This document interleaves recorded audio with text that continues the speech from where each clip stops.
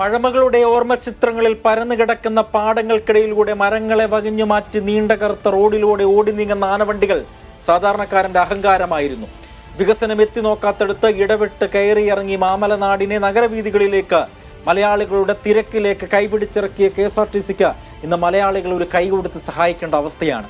കേരളം രൂപീകരിക്കുന്നതിന് മുൻപ് തന്നെ KSRTCയുടെ തുടക്കം രാജകീയ പ്രൗഢിയിലായിരുന്നു.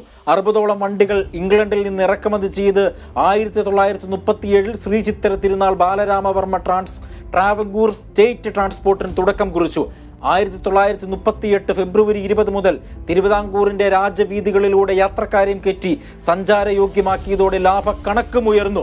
സംസ്ഥാനം രൂപം കൊണ്ടതോടെ ട്രാവൻകൂർ സ്റ്റേറ്റ് ട്രാൻസ്പോർട്ട് ലയിപ്പിച്ച് 1965 മാർച്ച് 15 സ്വയംഭരണ സ്ഥാപനമായി KSRTC മാറി. 901 ബസ്സുകളുടെ 661 ഷെഡ്യൂളുകൾ പ്രവർത്തിച്ച് ദിവസം ശരാശരി 1.54 ലക്ഷം രൂപ വരുമാനം നേടിയിരുന്നുവെന്ന്. മാസം ഏകദേശം 45 ലക്ഷം വരുമാനം. 6352 ജീവനക്കാരുടെ കഠിനമായ പ്രയത്നം KSRTCയെ പ്രശസ്തനീയമാക്കി. യാത്രക്കാരുടെ മനസ്സിന്റെ വലിപ്പം മനസ്സിലാക്കാൻ കോർപ്പറേഷൻ ആയില്ല എന്നതാണ് സത്യം.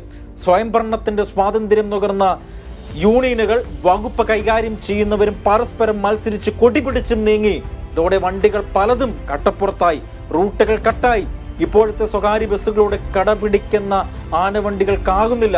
അതുമാത്രമാണ് നഷ്ടത്തിന് കാരണമെന്ന് പറഞ്ഞൊഴിയുവാൻ കഴിയില്ല. കടമകളും ഉത്തരവാദിത്തങ്ങളും മറന്ന അവകാശങ്ങൾക്ക് വേണ്ടി മാത്രം ശബ്ദമുയർത്തുന്ന യൂണിയനുകളും കാര്യക്ഷമമില്ലാതെ മാനേജ്മെന്റും സ്വയംഭരണത്തിന്റെ സ്വാതന്ത്ര്യം ആഘോഷിക്കുന്ന യൂണിയനുകളും വകുപ്പ് കൈകാര്യം ചെയ്യുന്നവരും അടങ്ങുന്ന ഒരു കൂട്ടം ആളുകൾക്ക് മാറി മാറി വന്ന സർക്കാരിനും KSRTCയുടെ തകർച്ചയ്ക്ക് ഉത്തരവാദിത്തമുണ്ട്. KV ഡിബേറ്റ് ഇന്ന് ചർച്ച ചെയ്യുന്നതും ഈ വിഷയം തന്നെയാണ്. ഇന്ന് ഈ ചർച്ചയിൽ പങ്കെടുക്കുന്നത്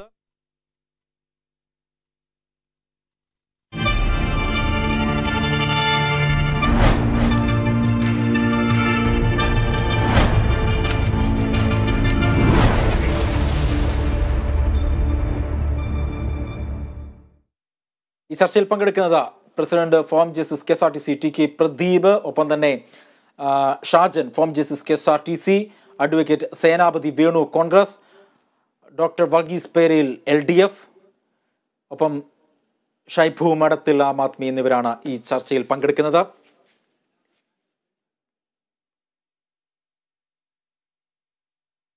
ആദ്യം ഈ ചർച്ചയിലേക്ക് പോകുമ്പോൾ സേനാപതി വേണുവിലേക്ക് തുടക്കം തന്നെ പോകാം. ശ്രീ സേനാപതി വേണു, ഇന്ന് CMD KSRTCയുടെ CMD പറഞ്ഞൊരു കാര്യമുണ്ട്. അദ്ദേഹത്തിൻ്റെ വീഡിയോ തുടങ്ങുന്നത് ഇങ്ങനെയാണ്: നിങ്ങൾക്ക് ശത്രുക്കളെ ഉണ്ടാക്കണമെങ്കിൽ ഏതെങ്കിലും തരത്തിലുള്ള മാറ്റങ്ങൾ വരുത്തുവാൻ ശ്രമിക്കുക. വിഖ്യാത എഴുത്തുകാരൻ്റെ വാക്കുകൾ കടമെടുത്തുകൊണ്ടാണ് KSRTC CMD Biju Prabhakar IAS ഇന്ന് സോഷ്യൽ മീഡിയയിൽ KSRTCയുടെ നിലവിലെ അവസ്ഥയെപ്പറ്റി പറഞ്ഞത്. നിലവിൽ എന്താണ് KSRTCക്ക് ശരിക്കും സംഭവിക്കുന്നത്? അല്ല, ഇവിടെ നമ്മൾ പരിഗണിക്കേണ്ട ഒരു കാര്യം എന്തെന്ന് ചോദിച്ചാൽ, ഹൈക്കോടതി കഴിഞ്ഞ ദിവസം പറഞ്ഞ ഒരു വാക്കാൽ പറഞ്ഞ ഒരു കാര്യമുണ്ടല്ലോ, KSRTC ജീവനക്കാർക്ക് 5-ാം തീയതിക്ക് മുമ്പായിട്ട് അവർക്ക് ശമ്പളം കൊടുക്കണം എന്നുള്ള കാര്യം. ശമ്പളം കിട്ടണം എന്നുള്ള കാര്യത്തിൽ ആർക്കും തർക്കമില്ല. പക്ഷെ ശമ്പളം ആര് കൊടുക്കും? അതാണ് ഇപ്പം നമ്മുടെ മുന്നിലുള്ള ചോദ്യം. ശമ്പളം ആര് കൊടുക്കും? ഈ സ്ഥാപനത്തിന് ശമ്പളം കൊടുക്കാനുള്ള വരുമാനം ഇല്ല എന്നുള്ളതാണ് ഇപ്പോഴത്തെ ഒരു യാഥാർത്ഥ്യം. അപ്പോൾ പിന്നെ ഇതിനെ സഹായിക്കേണ്ടത് ആരാണ്? സർക്കാർ സഹായിക്കണം. സർക്കാർ സഹായിക്കുക എന്ന് പറഞ്ഞാൽ അതിന്റെ അർത്ഥം എന്താ? ജനങ്ങളുടെ നികുതി പണം കൊടുക്കണം എന്നുള്ളതാണ്. നമ്മൾ മനസ്സിലാക്കേണ്ടത്, തൊട്ട് അയൽ സംസ്ഥാനത്ത് MK സ്റ്റാലിൻ സ്ത്രീകൾക്ക് സൗജന്യമായി ഓർഡിനറി ബസ്സിൽ സൗജന്യ യാത്രയാണ് അവിടെ അനുവദിച്ചിരിക്കുന്നത്. തൊട്ട് മുമ്പിൽ അല്ലെങ്കിൽ പിറകില് കർണാടകത്തിൽ സിദ്ധരാമയ്യ, അവിടെയും വനിതകൾക്ക് സൗജന്യമായ യാത്ര. അപ്പൊ നമ്മുടെ അയൽവക്കത്തുള്ള 2 സംസ്ഥാനങ്ങളിൽ ഇത്രയും വിപ്ലവകരമായ ഒരു പരിപാടി നടക്കുമ്പോൾ കേരളത്തിൽ മാത്രം ഈ കോർപ്പറേഷൻ ഇങ്ങനെ അനുദിനം നഷ്ടത്തിലേക്ക് പോകുന്നത്, ഇതിന്റെ കാരണം എന്ത് എന്ന അടിസ്ഥാനപരമായ ഒരു പരിശോധന നമുക്ക് നടത്തേണ്ടതായിട്ടുണ്ട്. ഇവിടെ അങ്ങ് സൂചിപ്പിച്ചത് CMDയുടെ വാക്കുകളിൽ നിന്ന് അത് നമുക്ക് തുടങ്ങാം. ഒന്ന്, ഇവിടെ അടിയന്തരമായ ഒരു ശസ്ത്രക്രിയ, ആ ശസ്ത്രക്രിയയിൽ ചിലപ്പോൾ അതൊരു മുറിച്ചുമാറ്റൽ തന്നെ ആകേണ്ടി വരും എന്നുള്ളതാണ്. കാരണം ഇതിനെ ഇനി ഇങ്ങനെ അധികം കാലം കൊണ്ടുപോകാനായിട്ട് പറ്റത്തില്ല.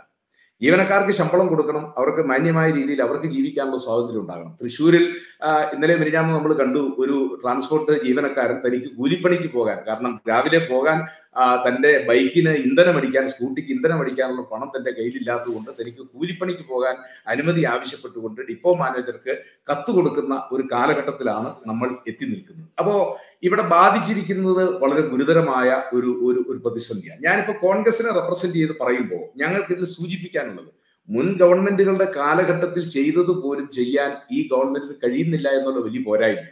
2016 നിയമസഭാ തെരഞ്ഞെടുപ്പിൽ അന്നത്തെ പ്രകടന പത്രികയിലെ 3ാമത്തെ വാഗ്ദാനം അടുത്ത 2 വർഷക്കാലം കൊണ്ട് 2016 to 2018, ചിലപ്പോൾ ഇനി ഇയറിന്റെ കണക്ക് തെറ്റാണെങ്കിൽ 1-2 മാസത്തെയോ അല്ലെങ്കിൽ വ്യത്യാസം വരാം, 2 വർഷം കൊണ്ട് KSRTC ഞങ്ങൾ ലാഭത്തിലാക്കും, KSRTCക്ക് 1500 കോടി രൂപയോ 3000 കോടി രൂപയോ ഒക്കെ കൊടുക്കും എന്ന് അന്ന് ബജറ്റിൽ വാഗ്ദാനം ചെയ്തതായിരുന്നു അന്നത്തെ ധനകാര്യ വകുപ്പ് മന്ത്രിയായിരുന്ന ശ്രീ തോമസ് ഐസക്.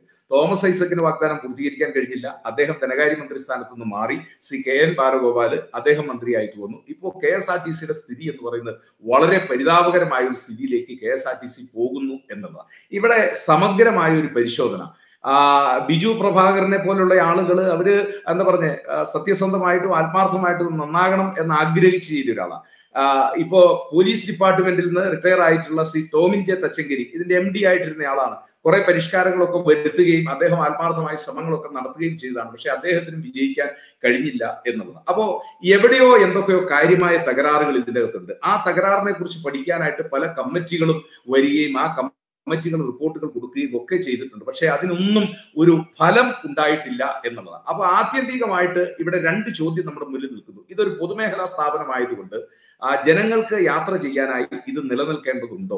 2, ഇതിൽ പണിയെടുക്കുന്ന അങ്ങ് സൂചിപ്പിച്ച 10,000-7,000-ഓളം വരുന്ന തൊഴിലാളികൾ അവരുടെ ജീവിത മാർഗമാണ്, അവരെയും സംരക്ഷിക്കേണ്ടതായിട്ടുണ്ട്. പക്ഷേ ഈ 2 സംരക്ഷണത്തിൽ സ്ഥാപനത്തെ സംരക്ഷിക്കാനും തൊഴിലാളിയെ സംരക്ഷിക്കാനും ഞാനും അങ്ങും കൊടുക്കുന്ന നികുതി പണം കൊടുത്തുകൊണ്ട് എത്ര കാലത്തേക്ക് ഇതിനെ സംരക്ഷിക്കാൻ കഴിയുമെന്നുള്ള വലിയൊരു ചോദ്യം നമ്മുടെ മുമ്പിൽ നിൽക്കുകയാണ്. അപ്പോൾ ആ ചോദ്യത്തിന് ഉത്തരം കാണുവാൻ ബാധ്യസ്ഥരായ ആളുകൾ ഭരണാധികാരികളാണ്. അങ്ങനെ ഞാൻ മറ്റുള്ള അതിഥികളിലേക്ക് കൂടെ പോയതിന് ശേഷം ഞാൻ അങ്ങിലേക്ക് മടങ്ങി വരാം. ശ്രീ ഷൈബു മഠത്തിൽ, ഡൽഹിയിലടക്കം പൊതുഗതാഗതത്തിന് ഒരു നൽകുന്ന അല്ലെങ്കിൽ പൊതുഗതാഗതത്തിനെ സംരക്ഷിക്കുന്ന ഒരു രീതിയൊക്കെ നമ്മൾ കണ്ടു കഴിഞ്ഞു. കേരളത്തിൽ അത്തരത്തിലുള്ള മാർഗങ്ങൾ പ്രായോഗികരമാണോ? കേരളത്തിലെ KSRTCയിലെ പ്രശ്നം വളരെ ഗുരുതരമായ പ്രശ്നമാണ്. നമ്മളത് പരിഹരിക്കാൻ തയ്യാറാവാതെ വലിച്ചു നീട്ടിക്കൊണ്ടുപോവുകയാണ് ചെയ്തുകൊണ്ടിരിക്കുന്നത്. 2 കാര്യങ്ങളാണ് അതിൽ പറയാനുള്ളത്.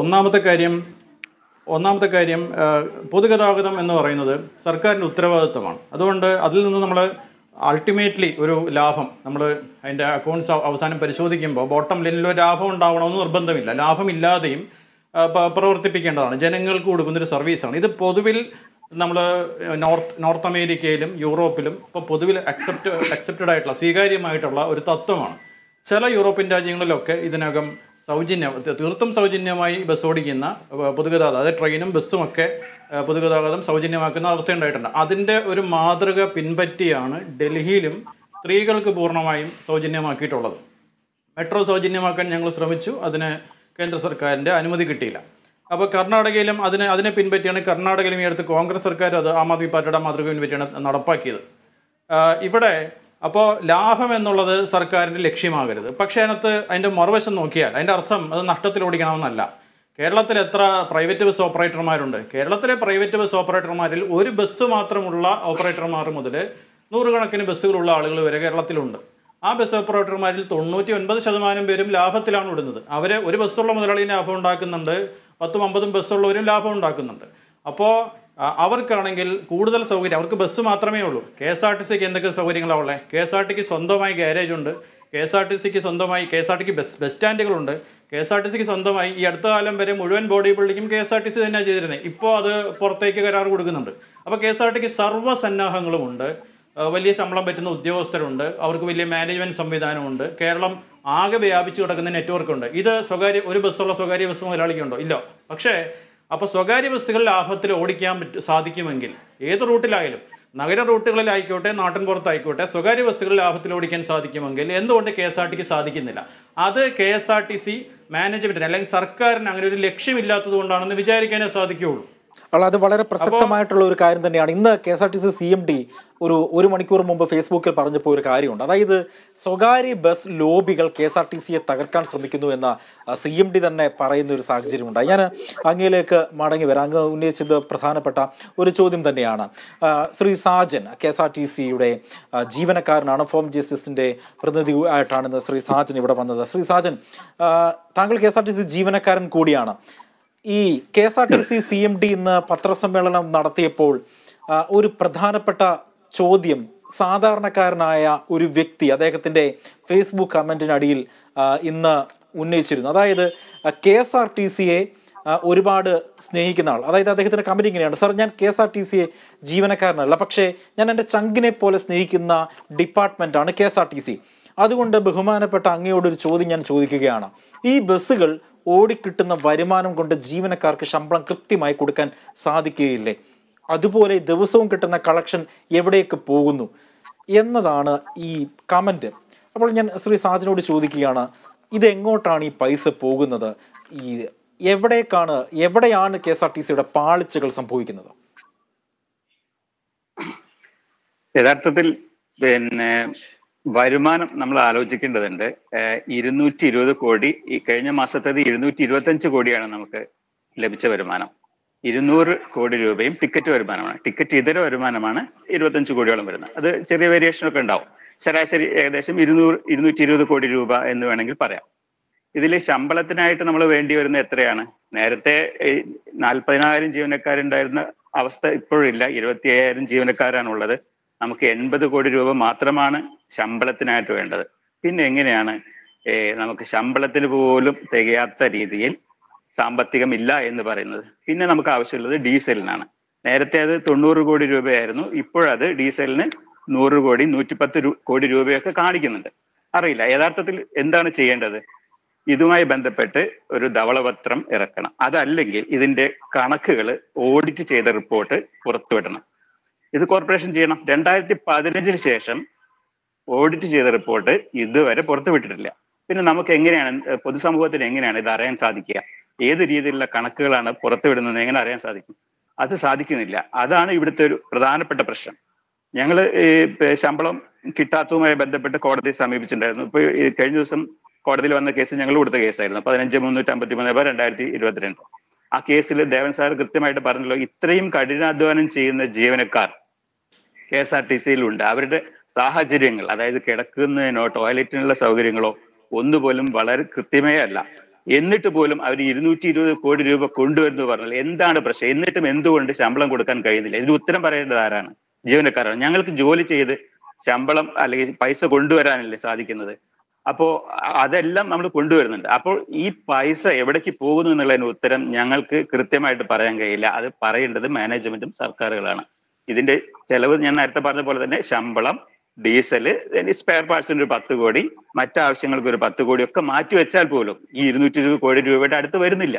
പിന്നെ എന്തുകൊണ്ട് ഇങ്ങനെ സംഭവിക്കുന്നു എന്നുള്ള ചോദ്യമാണ് നമുക്ക് അവശേഷിക്കുന്നത്. അതിന് എന്താണ് പരിഹാരം? ഓഡിറ്റ് നടത്തൂ. CAG audit നടത്തട്ടെ. 2015 വരെ ഓഡിറ്റ് നടത്തിയിട്ടുണ്ടല്ലോ. 15 ശേഷം ഓഡിറ്റ് നടത്തിയിട്ടില്ല. എന്തുകൊണ്ട് ഓഡിറ്റ് നടത്തുന്നില്ല? മറ്റൊരു ഉദാഹരണം പറയാം. ഇപ്പോൾ നേരത്തെ നമ്മുടെ സുഹൃത്ത് പറഞ്ഞത് പ്രൈവറ്റ് ബസ്സുകൾ എന്തുകൊണ്ട് ലാഭത്തില്ല. അത് വളരെ നിസ്സാരമായ, വളരെ ലളിതമായ ഒരു കാര്യം പറയാം. ഈ പ്രൈവറ്റ് ബസ്സുകൾ എപ്പോഴാണ് ഓടിക്കുന്നത്? വളരെ പീക്ക് ടൈമിലാണ് ഓടിക്കുന്നത്. അവർ ഏറ്റവും കൂടുതൽ കളക്ഷൻ ഉണ്ടാവുന്ന സമയത്ത് മാത്രമാണ് ഓടിക്കുന്നത്. KSRTC അങ്ങനെയാണോ? ഹിൽ ഏരിയകളിൽ, അതേപോലെ തന്നെ റൂറൽ ഏരിയകളിലേക്ക്, അതേപോലെ തന്നെ MLA MP അവരുടെ ആവശ്യപ്രകാരം ഏതെങ്കിലും പ്രത്യേക റൂട്ടുകളിലേക്ക്. ഈ നഷ്ടം ആര് നികത്തണം? ജീവനക്കാരുടെ ശമ്പളം കൊണ്ടാണോ നികത്തേണ്ടത്? ആ നഷ്ടം സർക്കാർ തരണം. കോർപ്പറേഷന് നഷ്ടം തികത്താനുള്ള സംവിധാനങ്ങൾ ചെയ്യേണ്ടതില്ലേ? അതേപോലെ തന്നെ ഡീസൽ സബ്സിഡി നോക്കൂ. KSEBക്ക് ഡീസൽ 4% കൊടുക്കുമ്പോൾ നമുക്ക് 24% ടാക്സിനാണ് തരുന്നത്. അങ്ങനെയാണോ ചെയ്യേണ്ടത്? മാത്രമല്ല, ഇതുമായി ബന്ധപ്പെട്ട ടാക്സ് നോക്കൂ. ഇപ്പൊ തമിഴ്നാട്ടിൽ എന്താ ചെയ്യുന്നത്? തമിഴ്നാട്ടിൽ കൃത്യമായിട്ട് ഡീസൽ സബ്സിഡി കൊടുക്കുന്നു, സ്ത്രീകൾക്ക് സൗജന്യം കൊടുക്കുന്നു, കുട്ടികൾക്ക് സൗജന്യം കൊടുക്കുന്നു, വണ്ടികൾ പുതുതായിട്ട് വാങ്ങിച്ചു കൊടുക്കുന്നു. KSRTCക്ക് എത്ര വണ്ടികൾ വാങ്ങിച്ചതുണ്ട് ഈ 7 വർഷത്തിനകത്ത് എന്ന് പരിശോധിച്ച് നോക്കിയിട്ടുണ്ടോ? ഈ വെറും 110 ബസ്സുകളാണ് വാങ്ങിച്ചു തന്നിരിക്കുന്നത്. അപ്പോൾ പൊതുഗതാഗതം, പൊതുജനാരോഗ്യം തന്നെ, പൊതു വിദ്യാഭ്യാസം പോലെ തന്നെ വളരെ പ്രധാനപ്പെട്ടാണ് പൊതുഗതാഗതം. ആ അറിവോടുകൂടി, ആ തീരുമാനത്തോടു കൂടി സർക്കാരുകൾ മുന്നോട്ട് പോകുമ്പോൾ മാത്രമേ ഇതിനെ സഹായിക്കുന്ന രീതിയിൽ മുന്നോട്ട് പോകാൻ പറ്റുള്ളൂ. നമുക്ക് നോക്കൂ, സബ്സിഡികൾ തരുന്നില്ല എന്നുള്ളത് മാത്രമല്ല, നമ്മൾ കൊടുക്കുന്ന പൊതു ഗതാഗത വിദ്യാർത്ഥികൾക്ക് കൺസെഷൻ, അത് ഇപ്പൊ നാഷണലൈസ്ഡ് റൂട്ടുകൾ നോക്കൂ, +2 വരെയുള്ള വിദ്യാർത്ഥികൾക്ക് സൗജന്യമായിട്ടാണ് കൺസെഷൻ കൊടുക്കുന്നത്. അതുപോലെ MLA, MP, XMLA, XMP, blind, PHC തുടങ്ങി നിരവധിയായിട്ടുള്ള പാസുകൾ കൊടുക്കുന്നുണ്ട്. പ്രസ്സിന് ഉൾപ്പെടെ നമുക്ക് പാസ് കൊടുക്കുന്നുണ്ട്, ഇല്ലേ? വാറണ്ട് ഉണ്ട്, തരുന്നില്ലേ? അപ്പൊ ഇതൊന്നും റീഇംബേഴ്സ് ചെയ്ത് തരുന്നുണ്ടോ? ഇല്ല. അങ്ങനെ ഒരു പ്രശ്നം നിലനിൽക്കുന്നുണ്ട്. അപ്പോൾ കാലാകാലങ്ങളിൽ ഇത്തരത്തിലുള്ള ഫണ്ടുകൾ നമുക്ക് തരണം, കോർപ്പറേഷൻ തരണം. അങ്ങനെ വരുമ്പോൾ മാത്രമേ ഇത് നല്ല രീതിയിൽ മുന്നോട്ട് കൊണ്ടുപോകാൻ കഴിയുള്ളൂ. മറ്റൊരു വളരെ ചെറിയൊരു ഉദാഹരണം പറയാം. KSRTC നമ്മുടെ ഒരു കൊച്ചി മെട്രോയിൽ 50,000 പേരുകളാണ് യാത്ര ചെയ്തിരുന്നത്. പക്ഷെ ഇപ്പോൾ 1,00,000 പേര് യാത്ര ചെയ്യുന്നു എന്ന് കരുതാം. അതിന് 1 കോടി രൂപയാണ് ഒരു മാസം നഷ്ടം. അതൊന്ന് ഡിവൈഡ് ചെയ്ത് നോക്കിയാൽ ഒരു യാത്രക്കാരന് വേണ്ടിയിട്ട് 100 രൂപയാണ് ചെലവാക്കുന്നത്. 1 കോടി രൂപ നഷ്ടം, 1,00,000 യാത്രക്കാരെന്ന് വെച്ചോളൂ. അതിൽ 78,000 പേരാണ് യാത്ര ചെയ്യുന്നത്. ഓക്കെ, 1,00,000 യാത്രക്കാർ യാത്ര ചെയ്യുകയാണെങ്കിൽ 100 രൂപ ഒരു ആൾക്ക് വേണ്ടി അവിടെ ചെലവാക്കുന്നു. ഇവിടെ നോക്കൂ, 26 ലക്ഷം യാത്രക്കാരാണ് KSRTC ആശ്രയിക്കുന്നത്. 38,000 ബസ്സുകൾ സർവീസ് നടത്തുന്നു ശരാശരി. അങ്ങനെ കണക്കാക്കുമ്പോൾ ഒരു ബസ്സിൽ തന്നെ 700 പേര് യാത്ര ചെയ്യുന്നുണ്ട്. അത് ഓക്കെ, അത് പോട്ടെ. അപ്പൊ അങ്ങനെ കമ്പയർ ചെയ്യുമ്പോൾ തന്നെ നമുക്ക് ഒരു കോടിയെ അതായത് KSRTCക്കായിട്ട് സഹായം വരുന്നത് ഏകദേശം 1 കോടി രൂപ, 30 കോടി രൂപയാണ് ഇപ്പൊ സഹായം തരുന്നത്. നമുക്കറിയാലോ, എല്ലാ പത്രമാധ്യമങ്ങളിലും കാണണം. അപ്പൊ 1 കോടി രൂപയെ 26 ലക്ഷം കൊണ്ട് ഡിവൈഡ് ചെയ്താൽ നമുക്ക് 4 രൂപയാണ് ഒരു യാത്രക്കാരനായിട്ട് സർക്കാർ നീക്കി വെക്കുന്നത്. ഈ 100ഉം 4ഉം തമ്മിലുള്ള വ്യത്യാസം ഒന്ന് ആലോചിച്ച് നോക്കൂ. ഇവിടെ തന്നെയാണ് അന്തരം. പക്ഷെ എങ്കിൽ പോലും കോർപ്പറേഷൻ നഷ്ടത്തിലല്ല, ഞങ്ങൾ ഒരിക്കലും നഷ്ടത്തിലാണെന്ന് പറയാൻ കഴിയില്ല. ഇതിന്റെ കണക്കുകൾ കൃത്യമായിട്ട് പുറത്തു വിടൂ. അപ്പൊ കൃത്യമായിട്ട് ഈ വിവരങ്ങൾ നമുക്ക് പൂർണ്ണമായിട്ട് ചർച്ച ചെയ്യാൻ പറ്റും. അത് ചെയ്യാത്തിടത്തോളം കാലം ഇത് നഷ്ടമാണെന്ന് പൊതുസമൂഹത്തിൽ അങ്ങനെ ഒരു ചർച്ചയ്ക്ക് വരും. യഥാർത്ഥത്തിൽ നഷ്ടമല്ല. കോടതി തന്നെ പറഞ്ഞത് എന്താണ്? വളരെ കൃത്യമായിട്ട് ഇത്രയും ഇപ്പോൾ അഡ്വക്കേറ്റ് ശ്രീ സേനാപതി വേണു, ഇപ്പോൾ നമ്മളുടെ ആദ്യ സംഗ്രഹം കഴിഞ്ഞിരിക്കുന്നു. അപ്പോൾ അതിൽ നിന്നും നിങ്ങൾ 3 പേരും പറഞ്ഞ കാര്യങ്ങൾക്ക് കൃത്യമായി മറുപടി നൽകേണ്ടതുണ്ട്. അത് LDF പ്രതിനിധിയാണ് മറുപടി തരേണ്ടത്. അദ്ദേഹം അല്പസമയത്തിനകം തന്നെ നമുക്കൊപ്പം ചേരുകയും ചെയ്യും.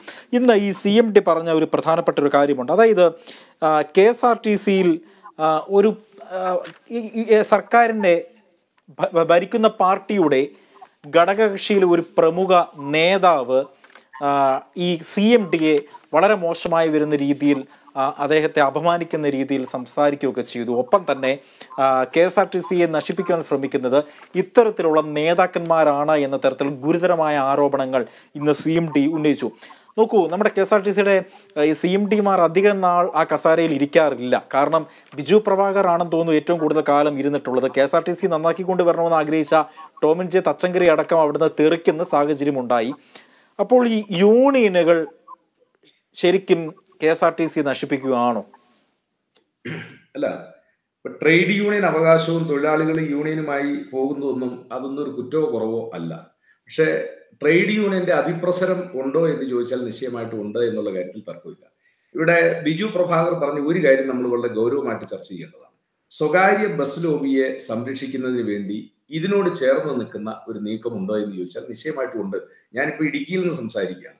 ഞാൻ വളരെ കൃത്യമായിട്ട് പറയുന്നു, KSRTC ബസ് ഓടുന്നതിന്റെ തലങ്ങും വിലങ്ങുമായി സ്വകാര്യ ബസ്സുകൾ നിരവധി യാത്ര ചെയ്യുന്നു. ഇപ്പോ അടുത്ത കാലത്ത് വന്ന 140 കിലോമീറ്റർ ദൂരത്തിൽ, പക്ഷെ അതും അശാസ്ത്രീയമാണ്. 140 കിലോമീറ്ററിന് അപ്പുറത്തേക്ക് പോകുന്ന സ്വകാര്യ ബസ് മുഴുവൻ നിയന്ത്രിക്കണം അല്ലെങ്കിൽ നിരോധിക്കണം എന്ന് പറയുന്നത് അശാസ്ത്രീയമാണ്. പക്ഷേ KSRTC ഈ പ്രധാന റൂട്ടുകളിൽ ഒക്കെ സർവീസ് നടത്തുമ്പോൾ അതിന്റെ തൊട്ട് മുമ്പായിട്ട് അല്ലെങ്കിൽ 10 മിനിറ്റ് 15 മിനിറ്റ് മുമ്പായി ഈ തലങ്ങും വിലങ്ങും ഈ സ്വകാര്യ ബസ്സുകൾ ഓടുന്നത് അത് അങ്ങനെ ഒരു, കാരണം അവർ ഓടട്ടെ, അവർക്കും അവസരം കൊടുക്കണം. പക്ഷെ അതിനൊരു ടൈം ഗ്യാപ്പ് ഇതൊക്കെ കൊടുത്ത് കൃത്യമായിട്ട് അതിന്റെ റൂട്ട് നിശ്ചയിച്ച് ഓടാനുള്ള സാഹചര്യം ഒന്നാമതായിട്ടുണ്ടാകും. ഇവിടെ എന്റെ ബഹുമാന്യായ സ്നേഹിതൻ ശ്രീ ഷാജൻ പറഞ്ഞ കാര്യത്തിൽ ഒരു വിയോജിപ്പ്. ഈ സ്വകാര്യ ബസ്സുകൾ അങ്ങനെ എന്താ പറയുക, പീക്ക് ടൈമിൽ മാത്രം ഓടുന്ന ബസ്സുകളൊന്നുമല്ല. ഞാനിപ്പോ ഉദാഹരണത്തിന് നെടുങ്കണ്ടത്ത് നിന്ന് സംസാരിക്കുന്നു. നെടുങ്കണ്ടത്ത് നിന്ന് കോട്ടയത്തേക്ക് പോകുന്ന ബസ്സും ചങ്ങനാശ്ശേരിക്ക് പോകുന്ന ബസ്സും എറണാകുളത്ത് പോകുന്ന ബസ്സും പീക്ക് ടൈമിൽ മാത്രം ഓടിയാൽ പോരാ. അത് KSRTC ബസ് ഓടുന്നത് പോലെ 100 കിലോമീറ്റർ 150 കിലോമീറ്റർ ഓടുന്നതാണ്. അതൊന്നും പീക്ക് ടൈമിൽ ഓടുന്നതല്ല. അപ്പം പീക്ക് ടൈമിൽ മാത്രം സ്വകാര്യ ബസ്സുകൾ ഓടുന്നു എന്നുള്ള കാരണം അതൊന്നും ശരിയല്ല.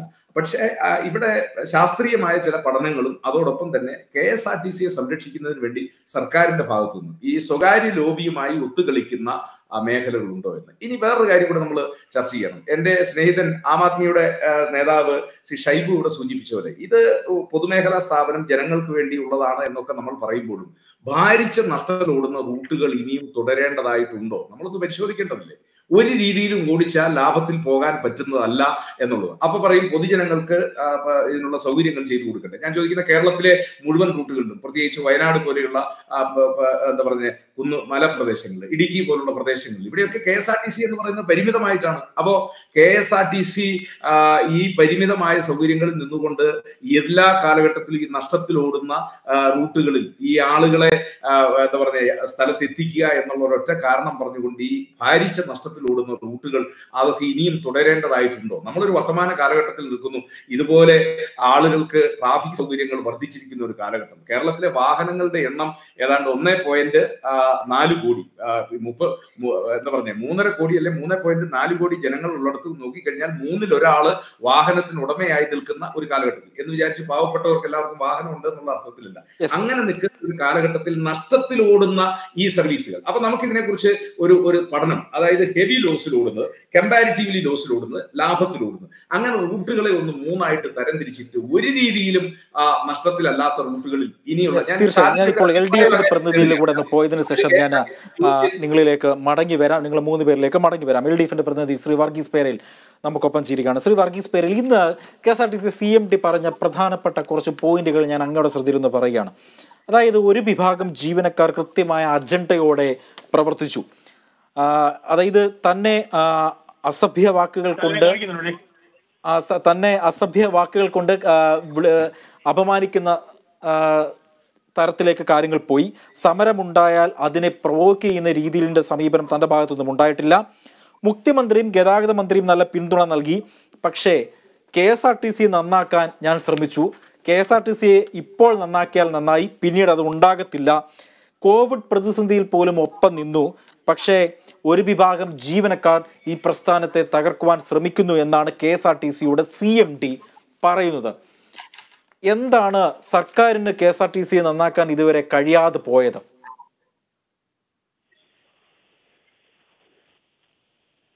വർഗീസ് പേരേൽ കേൾക്കുന്നുണ്ടോ? ഞാൻ പറഞ്ഞ കേൾക്കാം. ഓക്കെ. KSRTCയുടെ MD ശ്രീ ബിജു പ്രഭാർ തൽസ്ഥാനം മാറുന്നു പറഞ്ഞ വാർത്ത ഞാൻ കേൾക്കുന്നുണ്ടായി. ഞാൻ മനസ്സിലാക്കിയിടത്തോളം KSRTCയെ നന്നാക്കാൻ അദ്ദേഹം ധാരാളം ശ്രമിച്ച ആളാണ്. പക്ഷെ KSRTC നന്നാകാൻ ഒക്കാത്തതിന് അടിസ്ഥാനപരമായ കാരണങ്ങളുണ്ട്.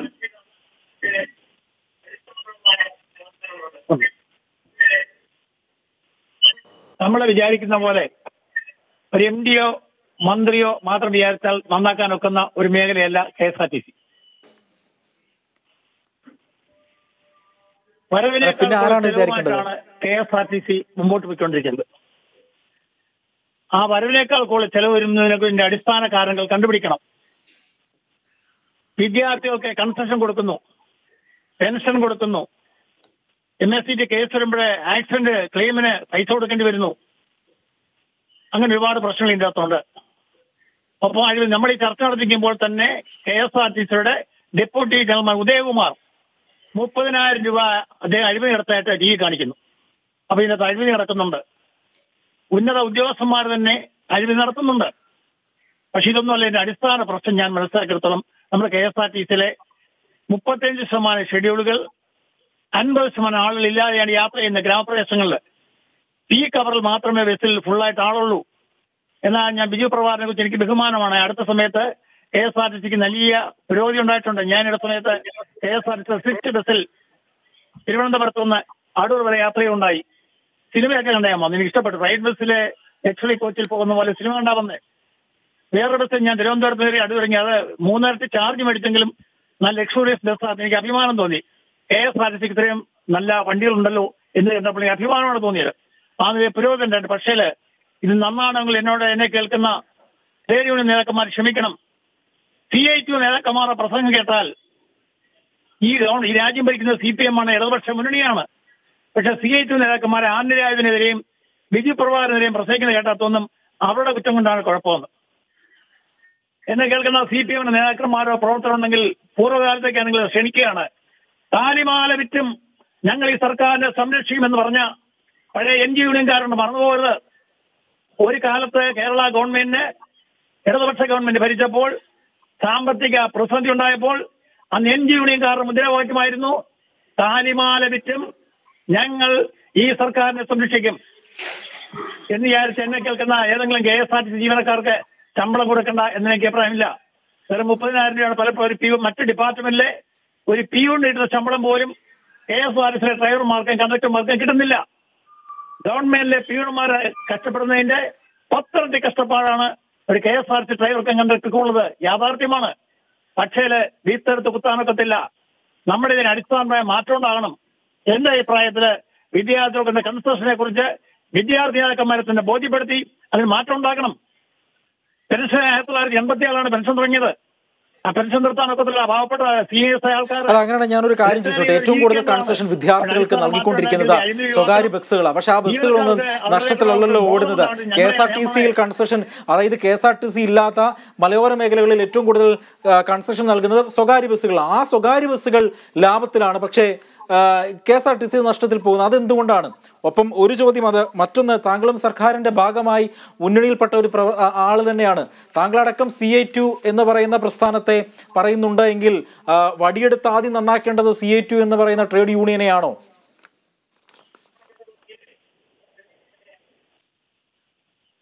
ഞാൻ CA2 കുറ്റം പറയാൻ വേണ്ടി പറഞ്ഞല്ല. CA2 മനസ്സിലാക്കണം. നമ്മൾ നിലനിന്നെങ്കിലേ ചോറുണ്ടെങ്കിലേ ചിത്രം വരയ്ക്കാനൊക്കൂ. ചോറുണ്ടെങ്കിലേ ചിത്രം വരയ്ക്കാനൊക്കൂ. KSRTC നിലനിൽക്കേണ്ടത് CA2 അടക്കമുള്ള INTC അടക്കമുള്ള AITC അടക്കമുള്ള എല്ലാ ട്രേഡ് യൂണിയൻ നേതാക്കന്മാരുടെയും ജീവനക്കാരുടെ ആവശ്യമാണ്. അത് മനസ്സിലാക്കണം. അത് മനസ്സിലാക്കി ചർച്ച നടത്തി പലരും ഇപ്പോഴും ഒരു വിഭാഗം തൊഴിലാളികളുടെ പെരുമാറ്റം എനിക്കൊന്ന് കഴിഞ്ഞ വർഷം ഹൈക്കോടതിയിൽ ബിജു പ്രഭാകർ കൊടുത്തതിൻ്റെ അകത്ത് സ്റ്റേറ്റ്മെന്റ് ഉണ്ട്. ജീവനക്കാരുടെ ഭാഗത്തു നിന്നുള്ള സഹകരണം കുറവാണ്, സത്യമാണ്. അല്ല, ജീവനക്കാർ അങ്ങനെയാണെങ്കിൽ നമുക്ക് KSRTC ജീവനക്കാർ ഷാജൻ തന്നെ ഇവിടെ ഉണ്ട്. ശ്രീ ഷാജൻ, ഡോക്ടർ വർഗീസ് പേരയിൽ പറയുന്നതിനോട് താങ്കൾ യോജിക്കുന്നുണ്ടോ? എങ്ങനെ യോജിക്കാൻ കഴിയും? കോടതിയിൽ അന്ന് അപ്പയർ ചെയ്തിട്ടുള്ള ആളുകൾക്ക് മനസ്സിലാവും. അന്ന് പിന്നെ കോർപ്പറേഷന്റെ തന്നെ സ്റ്റാൻഡിംഗ് കൗൺസിൽ ഉണ്ടായിരുന്നു, ഞങ്ങളുണ്ടായിരുന്നു. കോടതി തന്നെ വിലയിരുത്തിയത് എന്താണ്? ഇതേപോലെ കഠിനാധ്വാനം ചെയ്യുന്ന ജീവനക്കാർ വേറെ ഉണ്ടാവുന്ന സംശയമാണ്. അവരുടെ സാഹചര്യങ്ങൾ അതെല്ലാം മനസ്സിലാക്കണം. കാരണം അവർക്ക് കൃത്യമായൊരു ടോയ്ലറ്റ് ഇല്ല, കിടക്കാനുള്ള സൗകര്യമില്ല. വണ്ടിയെ സംബന്ധിച്ച് ഡ്രൈവർമാരെ നോക്കൂ, കൃത്യമായൊരു വൈപ്പർ വർക്ക് ചെയ്യുന്നുണ്ടാവില്ല. ഒരു പക്ഷേ അതിലൊരു പിന്നെ പവർ സ്റ്റിയറിംഗ് ഉണ്ടായിരിക്കാം. അതല്ലാതെ അവർക്ക് എന്ത് സൗകര്യമാണുള്ളത്? മിനിമം റിക്വയർമെന്റ്സിലാണ് അവർ വണ്ടി കൊണ്ടുപോകുന്നത്. ഡ്രൈവർമാരെയൊക്കെ സംബന്ധിച്ച് നിങ്ങൾ കാണണം, നിങ്ങൾ പലപ്പോഴും യാത്ര ചെയ്യുന്നില്ല, ഒന്ന് നോക്കൂ. അത് കൃത്യമായി ചവിട്ടിയെ നിൽക്കാത്ത വണ്ടി, അല്ലെങ്കിൽ പിന്നെ കൃത്യമായ ക്ലച്ച് വർക്ക് ചെയ്യാത്ത വണ്ടികൾ, വൈപ്പർ കൃത്യമായി വർക്ക് ചെയ്യാത്ത വണ്ടികൾ, കണ്ണാടി കൃത്യമായി, ഇതെല്ലാം കൊണ്ടാണ് നമ്മൾ ഇത്രയും 220 കോടി രൂപ കൊണ്ടുവരുന്നത്. എന്നിട്ട് എങ്ങനെയാണ് ഞങ്ങൾ വർക്ക് ചെയ്യുന്നത്? വേറൊരു കാര്യം, സാധാരണ ഏതൊരു ഡിപ്പാർട്ട്മെന്റിലും 8 മണിക്കൂറാണ് ജോലി. അത് 10 മുതൽ 5 വരെ നോർമൽ. നമ്മളെ സംബന്ധിച്ച് നോക്കൂ, 24 മണിക്കൂറാണ് ജോലി. ഏത് സമയത്ത് ഒരാൾ 4 മണിക്കാണെങ്കിൽ ഒരാൾ 5 മണിക്കായിരിക്കും, ഒരാൾ 3 മണിക്കാവും, ഒരാൾ 2 മണിക്കാവും പുലർച്ചെ നീട്ടിട്ട് ജോലി ചെയ്യാൻ പോകുന്നത്. അവരുടെ പിന്നെ ജീവിത സ്റ്റൈല് മുഴുവൻ മാറാണ്. കാരണം ഭക്ഷണക്രമം തെറ്റുന്നു. നോക്കുക, നമ്മൾ ആലോചിച്ച് നോക്കേണ്ടത്, കഴിഞ്ഞ ബിജു പ്രഭാകർ സാറ് ഇവിടെ ജോയിൻ ചെയ്യുന്ന സമയത്ത് ആഴ്ചയിൽ ഒരാൾ വീതം മരിക്കുന്നു എന്നാണ് അദ്ദേഹം പറഞ്ഞ കണക്ക്. പക്ഷെ ഇപ്പോഴൊന്നും ആലോചിച്ച് നോക്കും, ഞങ്ങൾ RT എടുത്തപ്പോൾ പരിശോധിച്ച് നോക്കുന്നത് 5 ദിവസത്തിൽ ഒരാളാണ് മരിക്കുന്നത്. വേറെ ഏതെങ്കിലും ഡിപ്പാർട്ട്മെന്റിൽ ഇങ്ങനെ മരിക്കുന്നുണ്ടോ? ഞങ്ങൾ അത്രയും കഠിനാധ്വാനം ചെയ്യുന്നുള്ളതിന്റെ വ്യക്തമായ തെളിവുകളാണ് അത്. പക്ഷെ ഇങ്ങനെ മരണത്തിന് വിട്ടുകൊടുക്കേണ്ടതുണ്ടോ ജീവനക്കാരെ എന്നാണ് മരണത്തിന് വിട്ടുകൊടുക്കേണ്ടതുണ്ടോ ജീവനക്കാരെ?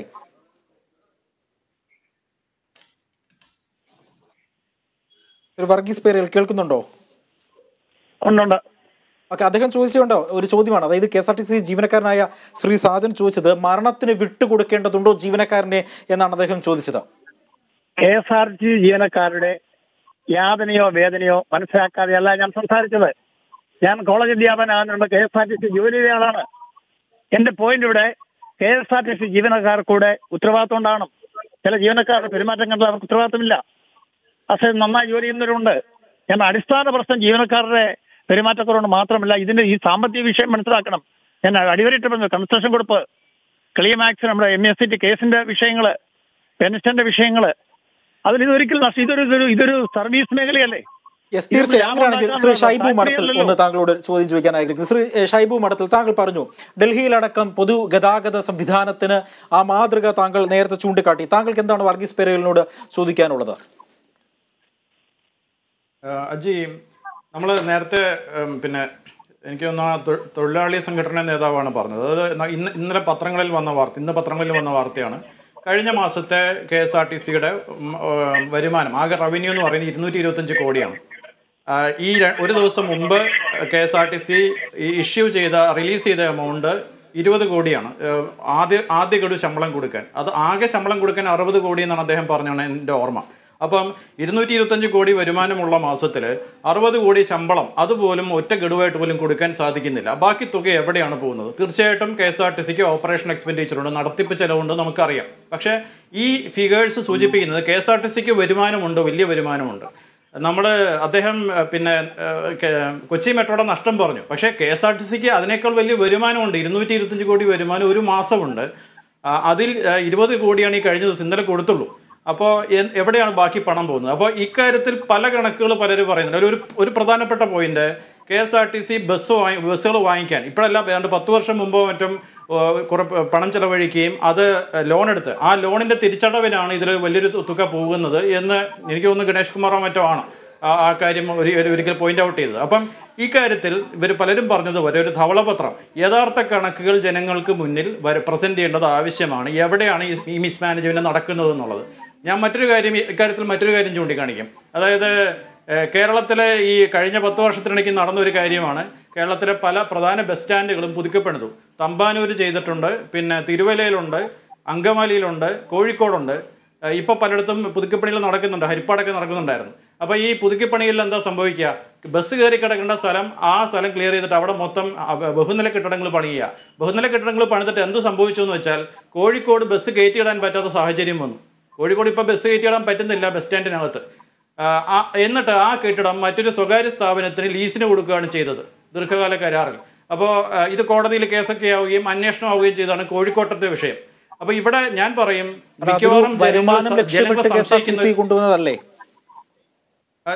മിക്കവാറും ജനങ്ങളെ സംശയിക്കുന്ന ഒരു കാര്യമുണ്ട്. അതായത് ഈ KSRTCയുടെ പ്രശ്നം എന്നുള്ളത് KSRTCയുടെ ഉടമസ്ഥതയിൽ കണ്ണായ സ്ഥലമുണ്ട്, കണ്ണായ ഭൂമിയുണ്ട്.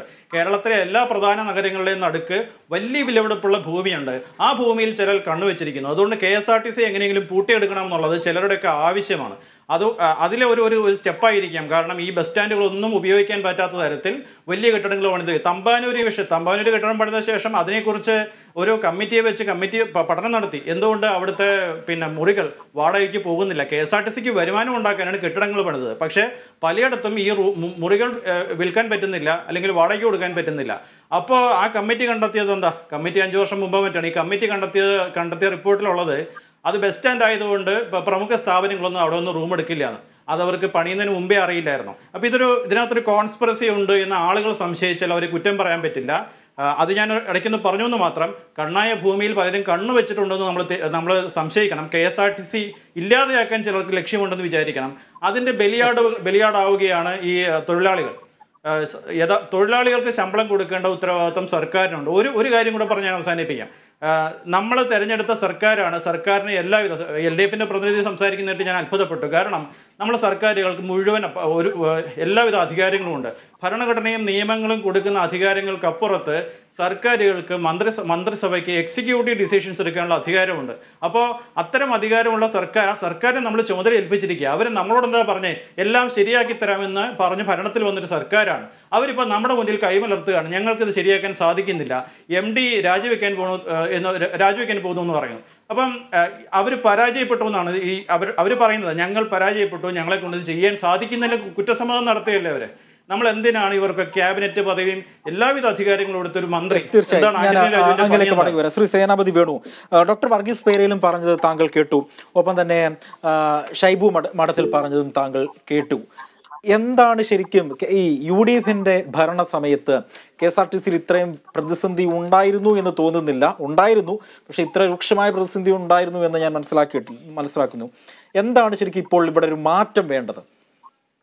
അല്ല, ഒന്ന് ഇവിടെ ശ്രീ വർഗീസ് പേരയിൽ പറഞ്ഞൊരു കാര്യം, ഈ വിദ്യാർത്ഥികളുടെ കൺസെഷൻ ഒന്നും അല്ല യഥാർത്ഥത്തിൽ KSRTC. അത് പല ഘടകങ്ങളിൽ ഒന്ന് മാത്രം, അതിനേക്കാൾ ഒക്കെ എത്രയോ വലിയ ഘടകങ്ങൾ ഇവിടെ നിലനിൽക്കുന്നു എന്നുള്ളതാണ്. ഒരു കാര്യം നമ്മൾ മനസ്സിലാക്കേണ്ടത്, കഴിഞ്ഞ UDF സർക്കാരിന്റെ കാലഘട്ടത്തിലൊക്കെ തിരുവഞ്ചൂർ രാധാകൃഷ്ണനെ പോലെ വളരെ പരിണിത പ്രജ്ഞരായ ആളാണ് ഈ വകുപ്പ് കൈകാര്യം ചെയ്തിട്ടുള്ളത്.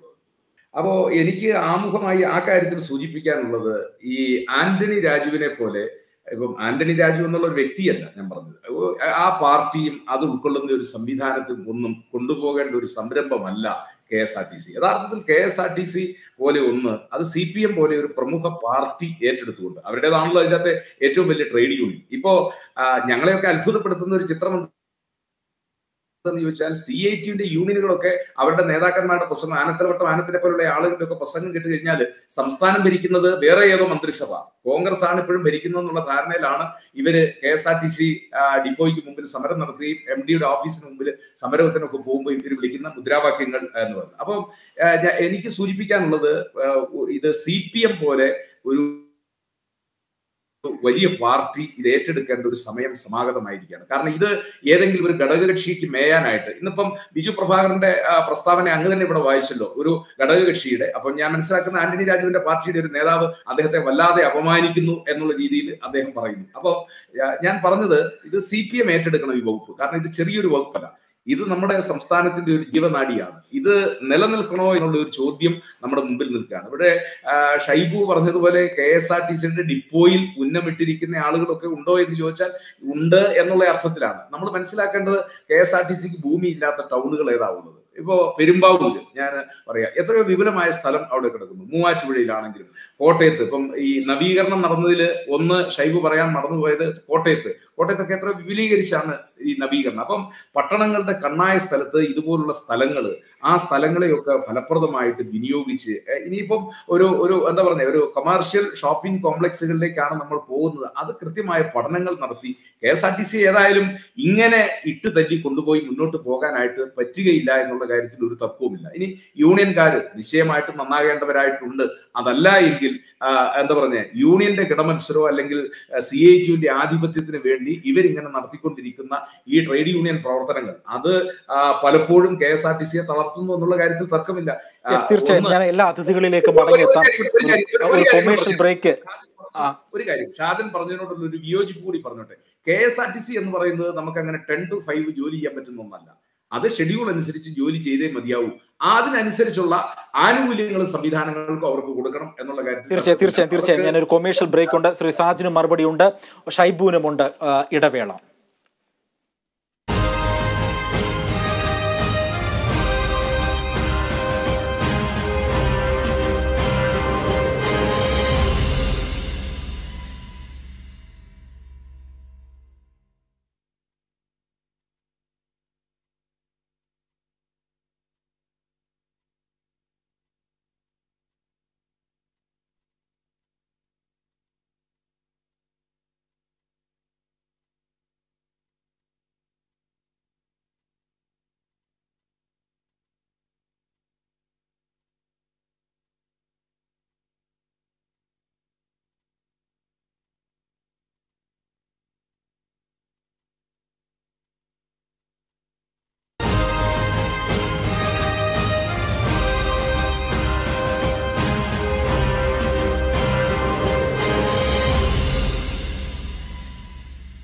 ഇവിടെ പറ്റി തുടരുകയാണ്. ശ്രീ സാജൻ, അഡ്വക്കേറ്റ് സേനാപതി വേണു പറഞ്ഞ ഒരു ചോദ്യമുണ്ട്, അതിന് താങ്കൾക്ക് ഉത്തരം നൽകാം.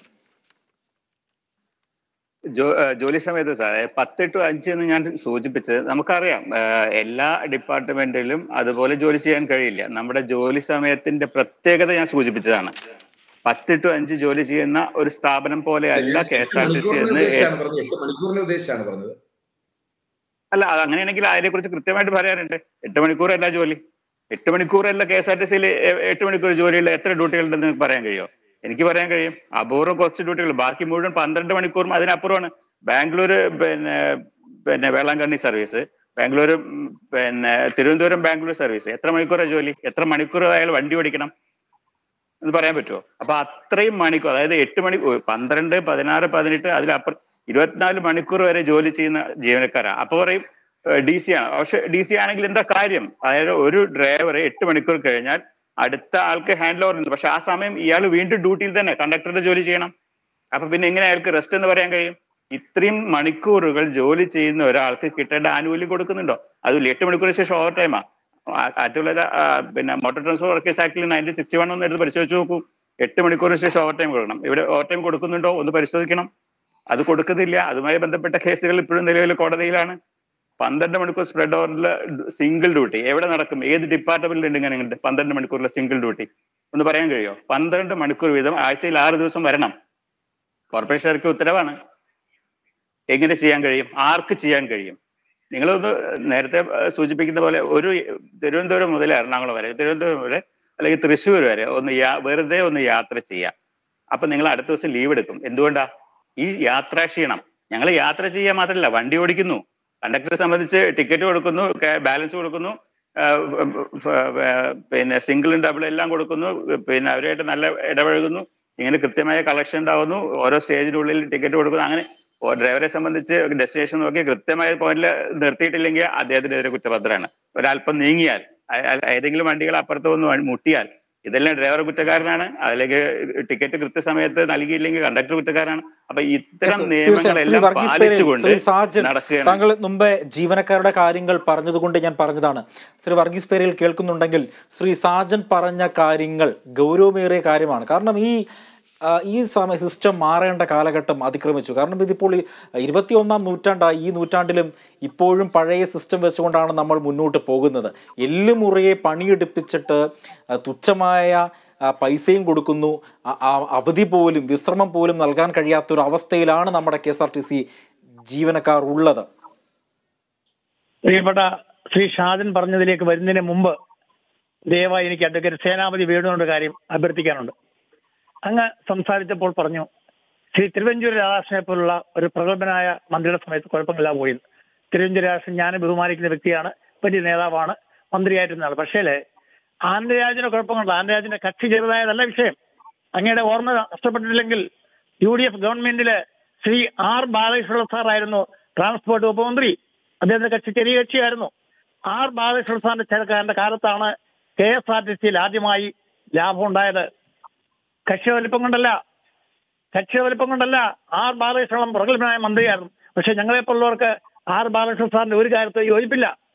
അദ്ദേഹത്തെ സ്നേഹിച്ച, ഹൃദയത്തിന് വിളിച്ച് ആരാധിച്ച പാവപ്പെട്ട ട്രാൻസ്പോർട്ട് ഡ്രൈവർമാരുണ്ടായിരുന്നു. ആ ട്രാൻസ്പോർട്ട് ഡ്രൈവർമാരെ R ബാലകൃഷ്ണ സാറിന് വേണ്ടി ജീവൻ കൊടുക്കുന്നവരായിരുന്നു. ആ ട്രാൻസ്പോർട്ട് ഡ്രൈവർമാരുടെ ആനുകൂല്യങ്ങളിൽ അദ്ദേഹം കൈയിട്ടു. കേരള KSRTC ചരിത്രത്തിൽ ആദ്യമായി എംപാനൽ ജീവനക്കാരെ നിയമിച്ചു. PSC അപ്പോയിന്റ് ചെയ്യുന്ന കണ്ടക്ടർമാർക്കും ഡ്രൈവർമാർക്കും ഉണ്ടായിരുന്ന മാന്യത എംപാനൽ ജീവനക്കാരുടെ നിയമനത്തോടെ നഷ്ടപ്പെട്ടു. എംപാനൽ ജീവനക്കാരെ ആളുകൾ കാണുന്നതും പെർമനന്റ് ജീവനക്കാരെ കാണുന്നതും രണ്ട് തരത്തിലായി. ഞാൻ പറയാൻ ശ്രമിച്ചത് KSRTC ലാഭകരമാക്കാൻ വേണ്ടിയാണ് ശ്രീ R ബാലകൃഷ്ണ സാറിനെ ചെയ്തത്. പക്ഷെ സംഭവിച്ചെന്താണ്? അവിടെ നിന്ന് ഇങ്ങോട്ട് ജീവനക്കാർക്ക് ബുദ്ധിമുട്ടുണ്ടായി. ഞാൻ പ്രിയപ്പെട്ട ശ്രീ ഷാജനോടൊപ്പം തന്നെയാണ്. യാതൊരു സംശയമില്ല, തൊഴിലാളികൾക്ക് ന്യായമായ ആനുകൂല്യം കൊടുക്കും. ഞാൻ നേരത്തെ പറഞ്ഞു, ഒരു സർക്കാരിൽ ഒരു പിയൂണിന് കിട്ടുന്ന ശമ്പളം പോലും KSRTC ഡ്രൈവർക്കോ കണ്ടക്ടർക്കോ കിട്ടുന്നില്ല. അടിസ്ഥാന പ്രശ്നം അതല്ല. അടിസ്ഥാന പ്രശ്നം KSRTCക്ക് ലാഭം എന്നാ ബാലൻസ് ഇല്ല എന്നുള്ളതാണ്. പൈസ ലാഭമില്ല, വരുമാനം കുറഞ്ഞിരിക്കുന്നു, ചെലവ് കൂടുന്നു. അതിന് ഗവൺമെന്റ് ചെയ്യേണ്ടത് അടിയന്തരമായി ഇതിന് വരുമാനം കിട്ടാനുള്ള മാർഗങ്ങൾ നോക്കണം. ജീവനക്കാരെ കഷ്ടപ്പെടുത്തിക്കൊണ്ടൊന്നും ആയില്ല. കൺസ്ട്രക്ഷൻ പറഞ്ഞു, കൺസ്ട്രക്ഷൻ വിദ്യാർത്ഥികൾക്ക് ഒരു കാലത്ത് വിദ്യാർത്ഥിയെ പഠിപ്പിക്കാൻ വേണ്ടി എൻകറേജ് ചെയ്യാനാണ് കൺസ്ട്രക്ഷൻ കൊടുത്തത്. ഇന്നെന്താ സ്ഥിതി? ഇന്ന് ബഹുലക്ഷം കുട്ടികൾ പോകുന്നത് സ്കൂൾ ബസ്സുകളിലോ അല്ലെങ്കിൽ റെയിൽ ബസ്സുകളിലോ ആണ് പോകുന്നത്.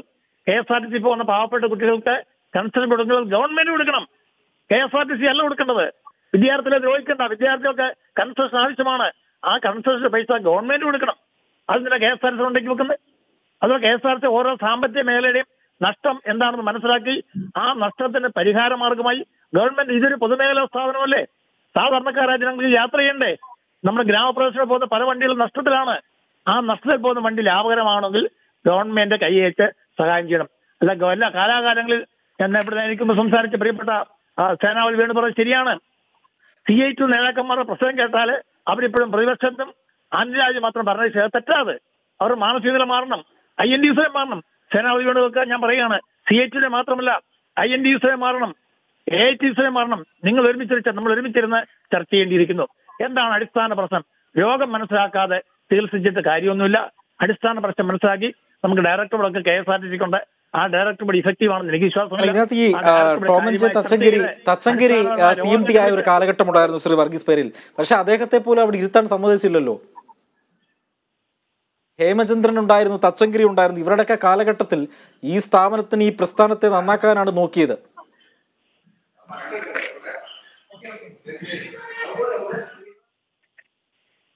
കേൾക്കുന്നുണ്ടോ താങ്കൾക്ക്?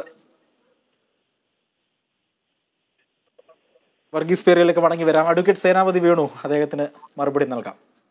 അല്ല, ഞാന് വർഗീസ് പേരലിന്റെ പ്രസംഗം കേട്ട് കഴിഞ്ഞപ്പോൾ ഞങ്ങൾക്ക് തോന്നിയത് ഈ KSRTCക്കെതിരെ CITക്കാരൻ പ്രസംഗിക്കുന്ന പോലെയാണ്. അദ്ദേഹം കൂടെ പ്രസംഗിക്കുന്നു, വിദ്യാർത്ഥികൾക്ക് സംസ്ഥാന ഗവൺമെന്റ് കൺസെഷൻ കൊടുക്കും. സംസ്ഥാന ഗവൺമെന്റ് എന്ന് പറഞ്ഞാൽ ഇടതുപക്ഷ ഗവൺമെന്റാ, ഞങ്ങളല്ല ഭരിക്കുന്നത്.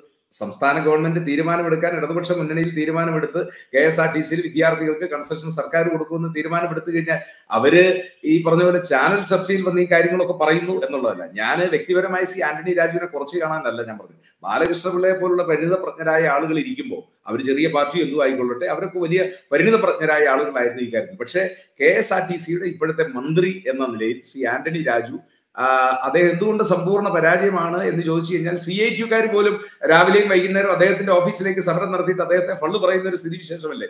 ആർക്കും ആരെയും നിയന്ത്രിക്കാൻ പറ്റാത്ത ഒരു സ്ഥിതിവിശേഷത്തിലേക്ക് KSRTC എത്തിയിരിക്കുന്നു. ഇങ്ങനെ ഈ സ്ഥാപനത്തിന് മുന്നോട്ട് പോകാനായിട്ട് കഴിയില്ല. ഞാൻ ആദ്യം പറഞ്ഞത് വീണ്ടും ആവർത്തിക്കുന്നു.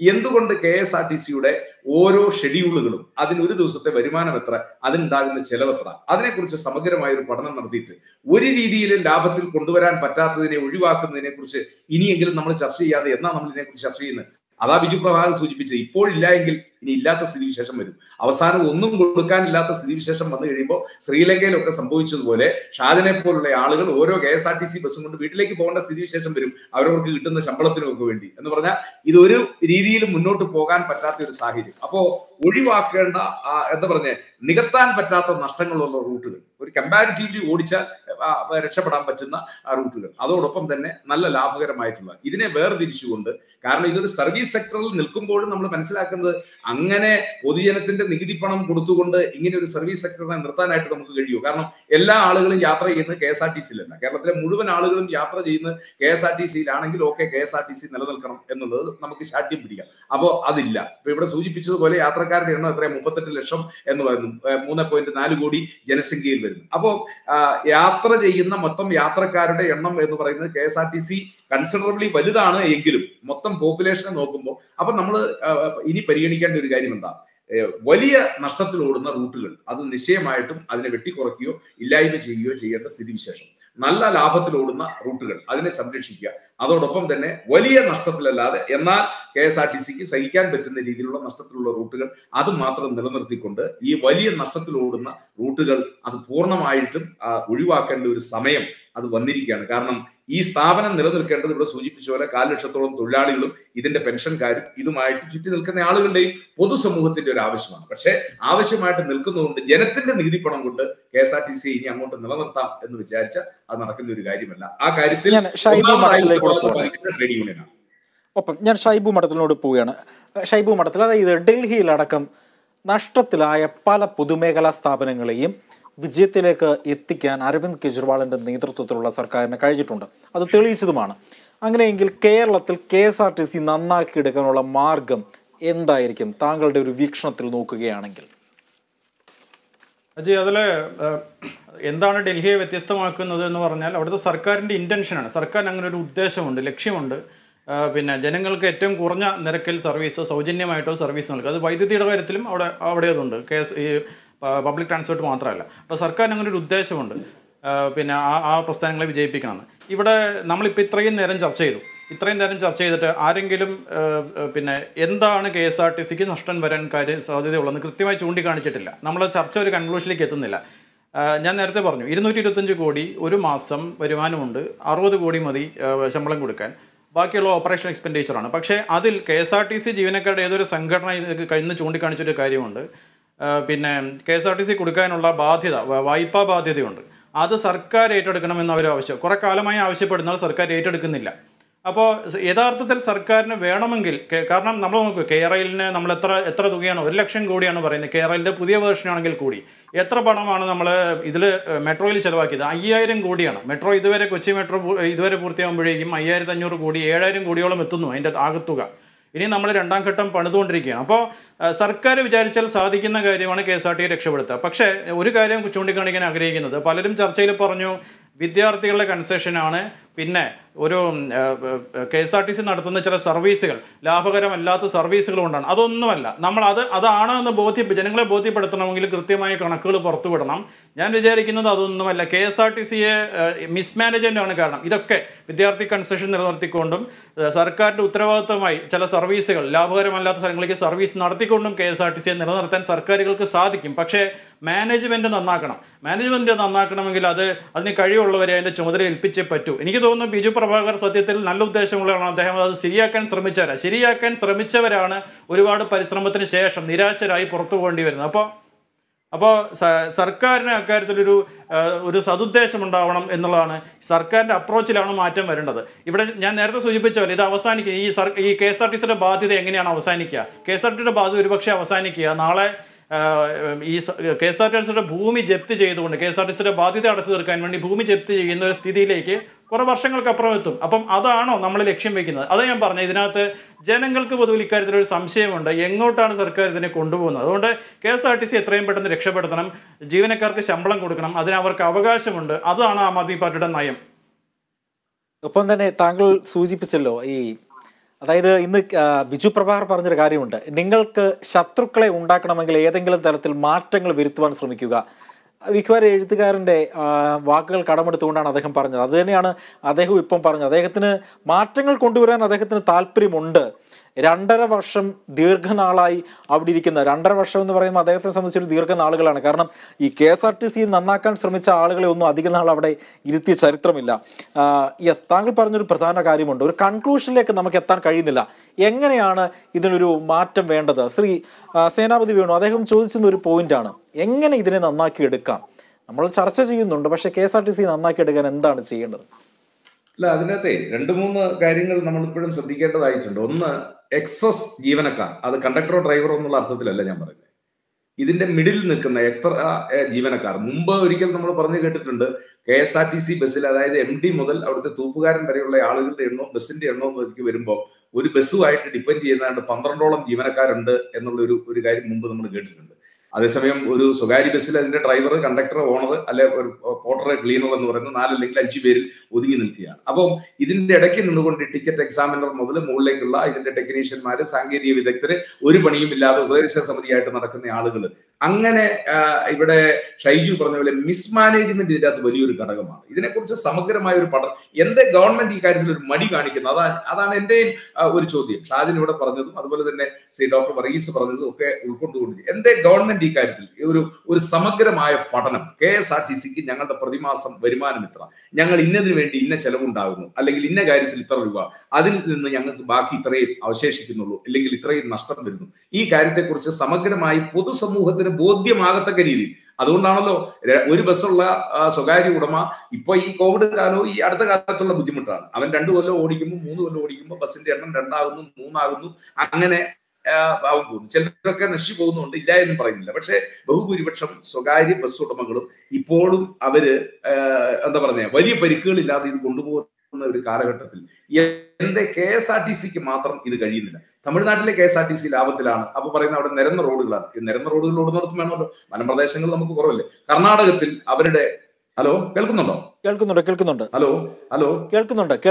ഹലോ കേൾക്കാം. ഹലോ കേൾക്കാം. ശ്രീ സേനാപതി വേണു കേൾക്കാം. ഹലോ കേൾക്കാം. താങ്കൾക്ക് തുടരാം. സേനാപതി വേണുവിലേക്ക് മടങ്ങി വരാം. ശ്രീ സാജൻ, ഈ അതിഥികൾ പറഞ്ഞത് താങ്കൾ കേട്ട് കാണുമെങ്കിൽ കൺസെഷൻ കൊടുക്കുന്നത് ഒരു കാരണമാണോ KSRTC നഷ്ടത്തിലാവാൻ? താങ്കൾ ഒരു ജീവനക്കാരൻ കൂടിയാണ്. എവിടെയൊക്കെയാണ് നഷ്ടം വരാനുള്ള ഒരു പ്രധാന കാരണം? എൻ്റെ ഒരു കണക്കുകൂട്ടലനുസരിച്ച് എനിക്ക് തോന്നിയ ഒരു സാധാരണക്കാരനായ ഒരു വ്യക്തി, KSRTC ആശ്രയിക്കുന്ന ഒരു വ്യക്തി എന്ന നിലയിൽ എൻ്റെ ഒരു കാര്യം ഞാൻ ചൂണ്ടിക്കാണിക്കട്ടെ. അതായത് ദീർഘവീക്ഷണമില്ലാത്തതാണോ ഈ പ്രസ്ഥാനം നഷ്ടപ്പെടാനുള്ള കാരണം? കാരണം കാലഹരണപ്പെട്ട് ബസ്സുകൾ മാറ്റേണ്ട സമയം, CNGയിലേക്ക് അത് കാലഘട്ടത്തിനനുസരിച്ച് മാറേണ്ട സാഹചര്യങ്ങളൊക്കെ KSRTCക്ക് ഉണ്ടോ? തീർച്ചയായിട്ടും. ഇപ്പോ നേരത്തെ സൂചിപ്പിച്ച പോലെ ഞങ്ങള് കൺസെഷൻ വേണ്ട എന്ന് പറയുന്നില്ല. ഏത് ആൾക്കും കൺസെഷൻ കൊടുക്കാം. അതേപോലെ തന്നെ PHC ആയാലും ബ്ലൈൻഡ് ആയാലും എല്ലാവർക്കും കൺസെഷൻ കൊടുക്കുന്നത് ഞങ്ങൾ എതിരില്ല. അപ്പോൾ PHCയുടെ മറ്റും കൺസെഷൻ കൊടുക്കുകയാണെങ്കിൽ അത് സാമൂഹ്യക്ഷേമ വകുപ്പിൽ നിന്ന് റീംബേഴ്സ് ചെയ്ത് തന്നാൽ മതി. വിദ്യാർത്ഥികളാണെങ്കിൽ എഡ്യൂക്കേഷൻ വകുപ്പ് റീംബേഴ്സ് ചെയ്ത് തന്നാൽ മതി, പ്രശ്നമില്ല. സർക്കാർ തന്നെ നേരിട്ട് തരണമെന്ന് നമുക്ക് യാതൊരു നിർബന്ധമില്ല. അവർക്ക് കൺസെഷൻ കൊടുക്കരുതെന്നുള്ള യാതൊരു കാഴ്ചപ്പാടും നമുക്കില്ല. ഏവർക്കും കൺസെഷൻ കൊടുക്കാം. ഞങ്ങളുടെയൊക്കെ അഭിപ്രായത്തിൽ മിനിമം 5 രൂപയാക്കുന്നത് വളരെ നല്ലതാണെന്നാണ്. പക്ഷെ ആ ബർഡൻ നമ്മുടെ മേളിലേക്ക് ആകരുത്. അതായത് ജീവനക്കാരുടെ ശമ്പളം തടഞ്ഞുകൊണ്ടാവരുത് ആ ബർഡൻ ഉണ്ടാവേണ്ടത് എന്നുള്ളതാണ് നമുക്ക് പറയുന്നത്. അപ്പോൾ ഇതിൽ മറ്റൊരു കാര്യം എന്തുകൊണ്ട് ഈ സംഭവിക്കുന്നു എന്നുള്ളതിന്റെ ഒരു വളരെ ചെറിയൊരു ഉദാഹരണം പറയും. നേരത്തെ ഷൈജു മഠത്തിൽ പറഞ്ഞ പോലെ തന്നെ നമ്മുടെ തിരുവനന്തപുരത്തായാലും അങ്കമാലിയിലായാലും കോഴിക്കോടായാലും ഇത്തരം ബിൽഡിങ്ങുകൾ കെട്ടിയിരിക്കുന്നത് BOT അടിസ്ഥാനത്തിലാണ്. BOT എന്ന് പറഞ്ഞാൽ ബിൽഡ് ഓപ്പറേറ്റ് ആൻഡ് ട്രാൻസ്ഫർ എന്നല്ലേ. പക്ഷെ അതിൽ എങ്ങനെയാണ് KSRTC ഇൻവെസ്റ്റ്മെന്റ് നടത്തേണ്ടി വരുന്നത്, പൈസ ചെലവാക്കേണ്ടി വരുന്നത്? എന്തുകൊണ്ടാണ്? ബിൽഡ് ഓപ്പറേറ്റ് ആൻഡ് ട്രാൻസ്ഫർ അവർ ഉപയോഗിക്കട്ടെ. 20 വർഷം എത്ര കണ്ടീഷൻ എങ്കിൽ ആ 15 വർഷം 20 വർഷം ആണെങ്കിലും ഉപയോഗിക്കട്ടെ. ഉപയോഗിച്ചതിന് ശേഷം നമുക്ക് പൂർണ്ണമായിട്ടും സൗജന്യമായിട്ട് കിട്ടണം. അതുവരെ അവർക്ക് അതിന്റെ വാടക ഉപയോഗിക്കാം. പക്ഷെ നമ്മൾ KTDVCയിൽ നിന്നും കടം വാങ്ങിച്ച് ഈ ബിൽഡിംഗ് പണിതു, അതിന്റെ പലിശയെ കൊള്ളപ്പലിശ 16, 17, 18% പലിശയ്ക്കാണ് എടുത്തിരിക്കുന്നത്. ഇതിന്റെ ബർഡനാണ് ഇപ്പൊ ഞങ്ങൾ അനുഭവിക്കുന്നത്. അങ്ങനെ 30 കോടി രൂപയാണ് ഇപ്പൊ ലോങ് ടേം സെറ്റിൽമെന്റ് എന്നുള്ള രീതിയിൽ ബാങ്ക് കൺസെഷൻ ഉണ്ടാക്കുകയും അതിൽ പോലും KTDVC ഒരു അംഗമാവുകയും അതിൽ നിന്നും ഇപ്പോ ലോങ് ടൈം എന്നുള്ള രീതിയിൽ 30 കോടി രൂപയാണ് വരുന്നത്. ഈ ഫണ്ട് മൊത്തം എന്തുകൊണ്ട് സർക്കാരിന് റീംബേഴ്സ് ചെയ്തതുകൂടെ? അതാണ് കോടതി ചോദിച്ചത്. ശമ്പളവുമായി ബന്ധപ്പെട്ട കേസിൽ കോടതി ഇടപെട്ട സമയത്ത് ചോദിച്ചു, നിങ്ങൾക്ക് ഈ വലിയൊരു എമൗണ്ട് സെറ്റിൽ ചെയ്ത് കൊടുക്കാൻ പറ്റുമോ? അങ്ങനെയാണെങ്കിൽ മാസം കോർപ്പറേഷന്റെ കയ്യിൽ നിന്ന് പോകുന്ന 30 കോടി രൂപ ലാഭിക്കാൻ കഴിയും, കോർപ്പറേഷന്റെ കയ്യിലിരിക്കും. അങ്ങനെ വരുമ്പോൾ ഒരു കാരണവശാലും, അല്ലെങ്കിൽ നഷ്ടമല്ല എങ്കിലും ഈ പൈസ കൂടെ കോർപ്പറേഷന്റെ കയ്യിലിരിക്കും. ഇത് ചെയ്യുന്നില്ല എന്നുള്ളതാണ്. അതാണ് ഒരു കാര്യം. ഈ ബർഡൻ അല്ലെങ്കിൽ ഈ ലോങ് ടൈമിലുള്ള ഇത്രയും വലിയ തുകകൾ ഇപ്പൊ തിരിച്ചടച്ചുകൊണ്ടിരിക്കുകയാണ് കോർപ്പറേഷൻ. അതൊരു നഷ്ടത്തിന്റെ പ്രധാനപ്പെട്ട കാരണങ്ങൾ തന്നെയാണ്. ഇതൊന്നും ഈ ബിൽഡിങ്ങുകൾ അറിയാലോ, ഒരു മിക്ക കടകളും വാടകയ്ക്ക് പോയിട്ടില്ല. അങ്ങനെ പെൻഡിങ് ആയിട്ട് ഇതിന്റെ ബാധ്യത മുഴുവൻ കോർപ്പറേഷൻ ഏറ്റെടുത്ത് മുന്നോട്ട് പോകേണ്ട അവസ്ഥ സഹിക്കാൻ പറ്റുന്ന ഒന്നല്ല. മറ്റൊന്നുള്ളത് ഡീസൽ സബ്സിഡി. ഞാൻ നേരത്തെ സൂചിപ്പിച്ചതാണ്. KSEBക്ക് 4% വരുമ്പോൾ നമുക്ക് 24%. നമ്മൾ സേവന മേഖലയിലല്ലേ, എന്തുകൊണ്ട് നമുക്ക് 4% തന്നുകൂടാ? 24% ടാക്സ് എന്തിന് ഈടാക്കുന്നു? മാത്രമല്ല ബൾക്ക് പർച്ചേസ് എന്നുള്ള രീതിയിൽ നേരത്തെ ഒരു 100 രൂപയാണ് ഡീസൽ എങ്കിൽ 103 രൂപയ്ക്ക് വാങ്ങിക്കുന്ന അവസ്ഥ ഉണ്ടായിരുന്നു. ഇപ്പോഴും അതിന് ശ്രമിക്കുന്നുണ്ടോ എന്ന് എനിക്കറിയില്ല. അങ്ങനെയുള്ള ഊഹങ്ങൾ കേൾക്കുന്നുണ്ട്. പക്ഷെ അതൊന്നും അല്ലാതെ ഇതൊക്കെ നമുക്ക് ഒരു സബ്സിഡി എന്നുള്ള രീതിയിൽ സർക്കാർ ഒരു പൊതുഗതാഗതത്തെ കാണുകയാണെങ്കിൽ ആ സബ്സിഡി കൊടുക്കേണ്ട ബാധ്യത സർക്കാരുണ്ട്. സേവന മേഖലയിൽ പ്രവർത്തിക്കുന്നത് എന്നുള്ളതുകൊണ്ടാണ്. അതല്ലെങ്കിൽ അതിന്റെ പ്രശ്നം കാര്യമില്ല. ചാർജ് നിശ്ചയിക്കാനും എല്ലായിട്ടുള്ള സൗകര്യം അല്ലെങ്കിൽ KSRTCക്ക് ഉണ്ടെങ്കിൽ ഈ സൗജന്യങ്ങളൊന്നും കൊടുക്കേണ്ട കാര്യവുമില്ല. അതെല്ലാം സർക്കാർ തന്നെയാണ് ചെയ്യുന്നത് എന്നുള്ളതുകൊണ്ട് സർക്കാർ തന്നെ ഈ സബ്സിഡികളെല്ലാം കൊടുക്കേണ്ടതുണ്ട്. എങ്കിൽ മാത്രമേ നിലനിർത്താൻ കഴിയുള്ളൂ. മറ്റുള്ള സംസ്ഥാനങ്ങൾ അങ്ങനെയാണ്. മറ്റൊരു പ്രധാനപ്പെട്ട ഒരു കാര്യം പറയാം. തൊട്ടടുത്ത സംസ്ഥാനത്തായ തമിഴ്നാട്ടിലായാലും കർണാടകയിലും നോക്കൂ, വണ്ടികൾ വാങ്ങിച്ചു കൊടുക്കുന്ന ആരാണ്? ഇവിടെ വണ്ടി വാങ്ങിക്കുന്നത് ആരാണ്? എങ്ങനെയാണ്? KSRTC തനത് ഫണ്ട് കണ്ടെത്തുക, ഏതെങ്കിലും ബാങ്കിൽ നിന്നും വായ്പ എടുത്തിട്ടാണ് വാങ്ങിക്കുന്നത്. അതിന് സപ്പോർട്ടിങ് ആയിട്ട് മാത്രമേ സർക്കാർ നിൽക്കുന്നുള്ളൂ. തമിഴ്നാട്ടിൽ അങ്ങനെയാണോ? എത്ര കോടി രൂപയാണ് വണ്ടികൾ വാങ്ങിക്കാൻ കൊടുക്കുന്നത്? കർണാടക എത്ര കോടി രൂപയാണ് വാഹനം വാങ്ങിക്കാൻ വേണ്ടി കൊടുക്കുന്നത്? നോക്കൂ. ഇത് തന്നെയാണ് ഇതിന്റെ പ്രശ്നം. ഈ റീഇംബേഴ്സ്മെന്റ് ഇല്ലാത്തത്, മിസ്മാനേജ്മെന്റ് എന്ന രീതിയിലുള്ള ബിൽഡിംഗ് കെട്ടിയിട്ടുള്ള നഷ്ടം, അതിന്റെ പലിശ വരുന്നത്, അതേപോലെ തന്നെ കൃത്യമായിട്ട് നമുക്ക് റീഇംബേഴ്സ് ചെയ്ത് തരുന്നില്ല വിദ്യാർത്ഥികളുമായി കൺസെഷനുമായി ബന്ധപ്പെട്ട തുകകൾ. ഇതെല്ലാം നമുക്ക് വലിയ ബർഡനായിട്ട് മാറുന്നു എന്നുള്ളത് തന്നെയാണ് ഞങ്ങൾ മനസ്സിലാക്കിയിട്ടുള്ളത്. ശ്രീ ഷൈബു മഠത്തിൽ, അപ്പോൾ ഇത് അദ്ദേഹം ചൂണ്ടിക്കാട്ടിയ ഒരു പ്രധാനപ്പെട്ട കാര്യമുണ്ട്. ഞാൻ സേനാപതി വേണുവിലേക്ക് കൂടെ മടങ്ങി വരാം. ഷാജൻ ചൂണ്ടിക്കാണിച്ചൊരു കാര്യം, അതായത് വിദ്യാർത്ഥികളിൽ നിന്ന് അടക്കം വാങ്ങുന്ന ഈ കൺസെഷൻ, അത് വിദ്യാർത്ഥികളെ നമുക്ക് മാറ്റി നിർത്താം. മറ്റ് ഇപ്പോൾ പോലീസ് ഡിപ്പാർട്ട്മെൻറ്റിൽ നിന്നാണെങ്കിലും മറ്റു വകുപ്പുകളിൽ നിന്നാണെങ്കിലും സാമൂഹ്യക്ഷേമ വകുപ്പുകളിൽ നിന്നൊക്കെ ആണെങ്കിൽ പോലും ഈ കിട്ടാനുള്ള പണം പകുതിയെങ്കിലും കൊടുത്തു കഴിഞ്ഞാൽ, അല്ലെങ്കിൽ ഈ കൺസെഷൻ നൽകുന്നതിൻ്റെ ഒരു വിഹിതം കൊടുത്തു കഴിഞ്ഞാൽ ഈ KSRTCയുടെ ഈ പ്രതിസന്ധി മാറ്റാൻ കഴിയില്ലേ? ചോദ്യം എന്നോടാണോ? അതെ അതെ അതെ അതെ. പിന്നെ അജി, കൺസെഷൻ മാത്രമല്ല, കൺസെഷൻ്റെ കാര്യത്തിൽ ഒരു കാര്യം, ഈ KSRTC അതിൻ്റെ ഒരു കണക്ക് പുറത്തു വിടണം. എത്ര ശതമാനമാണ്, എത്ര കോടിയാണ് ഒരു മാസത്തിൽ അല്ലെങ്കിൽ ഒരു വർഷത്തിൽ അവർക്ക് കൺസെഷൻ്റെ കാര്യത്തിൽ നഷ്ടം വരുന്നതെന്ന്. അത് ഇതുവരെ അങ്ങനെ ഒരു വൈറ്റ് പേപ്പർ പുറത്തു വന്നതായിട്ട് നമുക്കറിയില്ല. അതൊരു കാര്യം. രണ്ട്, ഈ കൺസെഷൻ മാത്രമല്ല, നേരത്തെ പറഞ്ഞ പലതരത്തിലുള്ള ബാധ്യത KSRTC ഉണ്ട്. അപ്പോൾ നമുക്ക് ഈ ബാധ്യതകളെല്ലാം ഒരു ഇതിന് കീഴിൽ കൊണ്ടുവന്നാൽ, കൺസെഷനെ ഒരു ബാധ്യതയായിട്ട് കരുതിയാൽ, ഇത് കൂടാതെ വായ്പാ ബാധ്യതയുണ്ട്, ഇപ്പം കോടതി ചൂണ്ടിക്കാണിച്ച ബാധ്യതയുണ്ട്. അപ്പം ഈ എമൗണ്ട് ഇപ്പം 30 കോടി രൂപയുടെ കണക്ക് അദ്ദേഹം പറഞ്ഞു. കോടതിയിൽ കേസ് ഇപ്പോഴും നിലവിൽ കോടതി പരിഗണിച്ചുകൊണ്ടിരിക്കുന്ന കേസാണ്. ഈ കഴിഞ്ഞ ദിവസം പറഞ്ഞ കോടതി അത്.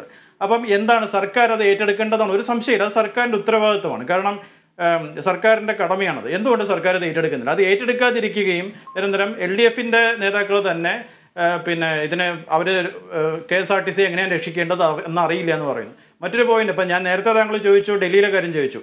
നിരവധി ഡൽഹിയിൽ ചെയ്ത് CNG ബസ്സുകൾ ഇറക്കുകയും പുതിയ ബസ്സുകൾ ഓരോ വർഷവും പുതിയ ബസ്സുകൾ വരുന്നുണ്ട്. ഒരു വർഷവും ശരാശരി 100 ബസ് വീതം വരുന്നുണ്ട്. അപ്പോൾ ഈ കഴിഞ്ഞ ഒരു 4-5 വർഷത്തിനിടയ്ക്ക് എനിക്ക് തോന്നുന്നു 100-300-500ഓളം ബസ്സുകൾ വന്നിട്ടുണ്ട്. അതെല്ലാം വളരെ ആധുനിക ബസ്സുകളാണ്. ആ തരത്തിലൊരു നവീകരണം KSRTC പ്രയോജനം ചെയ്യും. പക്ഷെ അതിവിടെ പറയാൻ സാധിക്കാത്തത്, അല്ലെങ്കിൽ തന്നെ നഷ്ടത്തിലോടുന്ന KSRTCക്ക് അതിൻ്റെ സാമ്പത്തിക ബാധ്യത എടുക്കാൻ സാധിക്കില്ല. മുൻപുള്ള ബാധ്യതകൾ ഇപ്പോൾ കുമിഞ്ഞു കൂടിക്കൊണ്ടിരിക്കുകയാണ്. അപ്പോൾ അക്കാര്യത്തിൽ ഗവൺമെൻറ്റിൻ്റെ ഒരു ഇൻ്റർഫിയറൻസ് ഇല്ലാതെ KSRTC രക്ഷിക്കാൻ പറ്റില്ല. നവീകരണത്തിലൂടെ മാത്രം. നമ്മളിപ്പോൾ ബോഡി ബിൽഡിംഗ് ഒക്കെ KSRTC ഇപ്പോൾ ഔട്ട്സോഴ്സ് ചെയ്യാൻ തുടങ്ങി.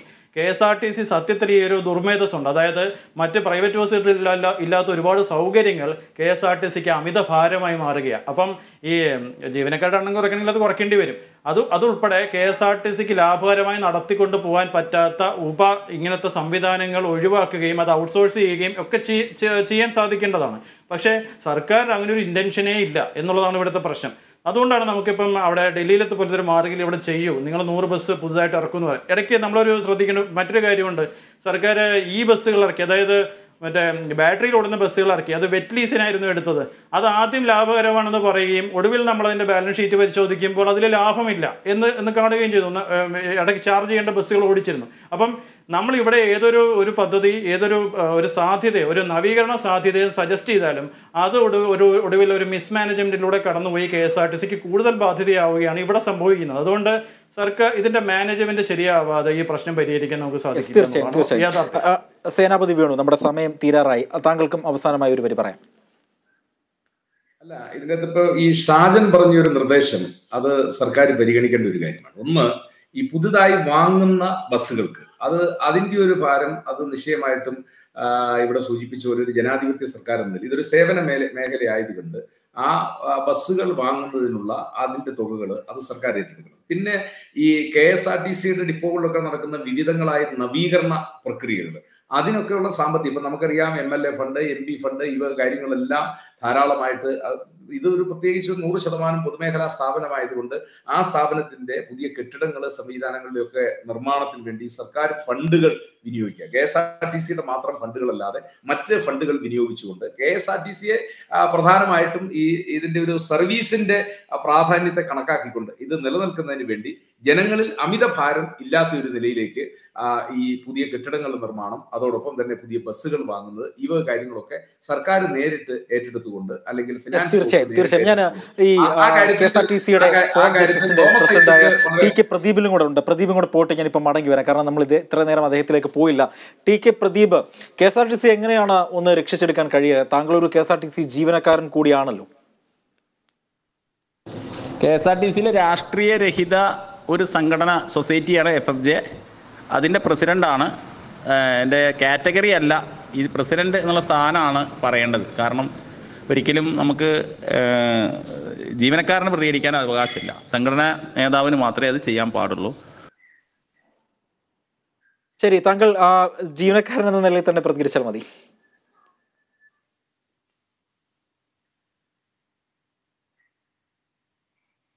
അദ്ദേഹത്തിൻ്റെ ടെലിഫോൺ ലൈൻ കട്ടായിരിക്കുകയാണ്. ഏതായാലും ഞാൻ ശ്രീ വർഗീസ് പെരയിലെ ലൈനിലുണ്ട് എന്നാണ് ഞാൻ മനസ്സിലാക്കുന്നത്. ശ്രീ വർഗീസ് പെരയിൽ, അവസാനമായി ഈ നിർദ്ദേശങ്ങളെല്ലാം തന്നെയും മറ്റ് പാനലിസ്റ്റുകൾ പറഞ്ഞ നിർദ്ദേശങ്ങളെല്ലാം തന്നെയും താങ്കൾ കേട്ട് കാണുമെന്നാണ് ഞാൻ വിശ്വസിക്കുന്നത്. താങ്കൾക്ക് എന്താണ് പറയാനുള്ളത്?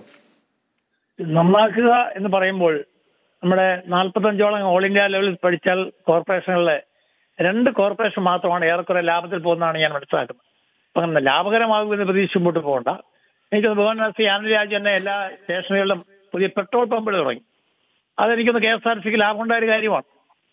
അതുകൊണ്ട് നമ്മൾ ഏത് പുതിയ കാര്യം വന്നാൽ നമ്മുടെ ആൾക്കാർക്ക്, എനിക്ക് തോന്നുന്നത് ശ്രീ ആനന്ദരാജു പല സ്ഥലങ്ങളിലും വെറുതെ അടക്കം സ്ഥലങ്ങൾ ബിവറേജ് കോർപ്പറേഷൻ കൊടുക്കാൻ തീരുമാനിച്ചു. ഉടനെ നമ്മൾ സമരം തുടങ്ങി. വെറുതെ കിടക്കുന്ന കെട്ടിടങ്ങള് വേറെ കോർപ്പറേഷൻ കൊടുത്തുകൊണ്ട് തന്നെ നഷ്ടം. അതിന് ഏതൊരു സ്ഥലങ്ങൾ അവിടെ ഇതിന്റെ ബ്രാഞ്ച് വരുന്നുണ്ട്, നമ്മൾ അതിനെ സമരം ചെയ്തു. അതിന് ഏതെങ്കിലും ഒരു രോഗം വരുമ്പോൾ അതിനെ സമരം ചെയ്യുന്ന രീതിയുണ്ട്. അതുകൊണ്ട് ബഹുമാനപ്പെട്ട ആന്ധ്രരാജിന്റെ കുഴപ്പമോ അല്ലെങ്കിൽ പ്രിയപ്പെട്ട ബഹുമാനായ ശ്രീ ബിജു പ്രഭാകരന്റെ കുഴപ്പമോ അല്ലത് നമ്മുടെ ശൈലിയും. അതുപോലെ കാര്യം പറഞ്ഞു പോകരുത്. ഞാൻ ട്രെയിനിലും ബസ്സിലും യാത്ര ചെയ്യുന്ന ആളാണ്. ട്രെയിനിലാണ് യാത്ര ചാർജ് കുറവ്. നമുക്ക് തിരുവനന്തപുരത്ത് കോട്ടയമോ എറണാകുളമോ പോകണമെങ്കിൽ നേരത്തെ ടിക്കറ്റ് ബുക്ക് ചെയ്യാൻ ഒരു പ്രയാസമില്ല. KSRTC ചാർജ് കുറവാണ് ട്രെയിനിൽ. സ്വാഭാവികമായിട്ട് ആളുകൾ എനിക്ക് തോന്നുന്നു KSRTC ഇപ്പോൾ ട്രെയിൻ പ്രിഫർ ചെയ്യും. കാരണം ട്രെയിനിൽ ടിക്കറ്റ് കിട്ടാറില്ല. ട്രെയിൻ നമ്മൾ 2-3 ദിവസം വിചാരിച്ചാൽ പോലും പല ചെറിയ ട്രെയിനുകളിലും ടിക്കറ്റ് ഇടുന്നില്ല. അതിന്റെ കാരണം ആൾക്കാർ ബുക്ക് ചെയ്യുന്നുള്ളതാണ്.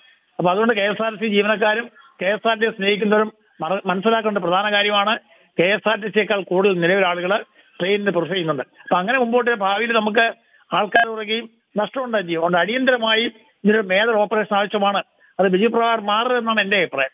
മന്ത്രി അദ്ദേഹത്തിന് എന്ത് പറഞ്ഞു ക്രമിയ ബിജു പ്രഭാകർ. വളരെയധികം നന്ദിയുണ്ട് ശ്രീ വർഗീസ് പേരയിൽ. ഒപ്പം തന്നെ ശ്രീ പ്രദീപ് ഷാജൻ, ഒപ്പം തന്നെ അഡ്വക്കേറ്റ് സേനാപതി വേണു, വർഗീസ് പേരയിൽ, ഷൈജു മഠത്തിൽ, 4 പേർക്കും നന്ദി രേഖപ്പെടുത്തുന്നു. KVTP പൂർണ്ണമാകുന്നു. നമസ്കാരം.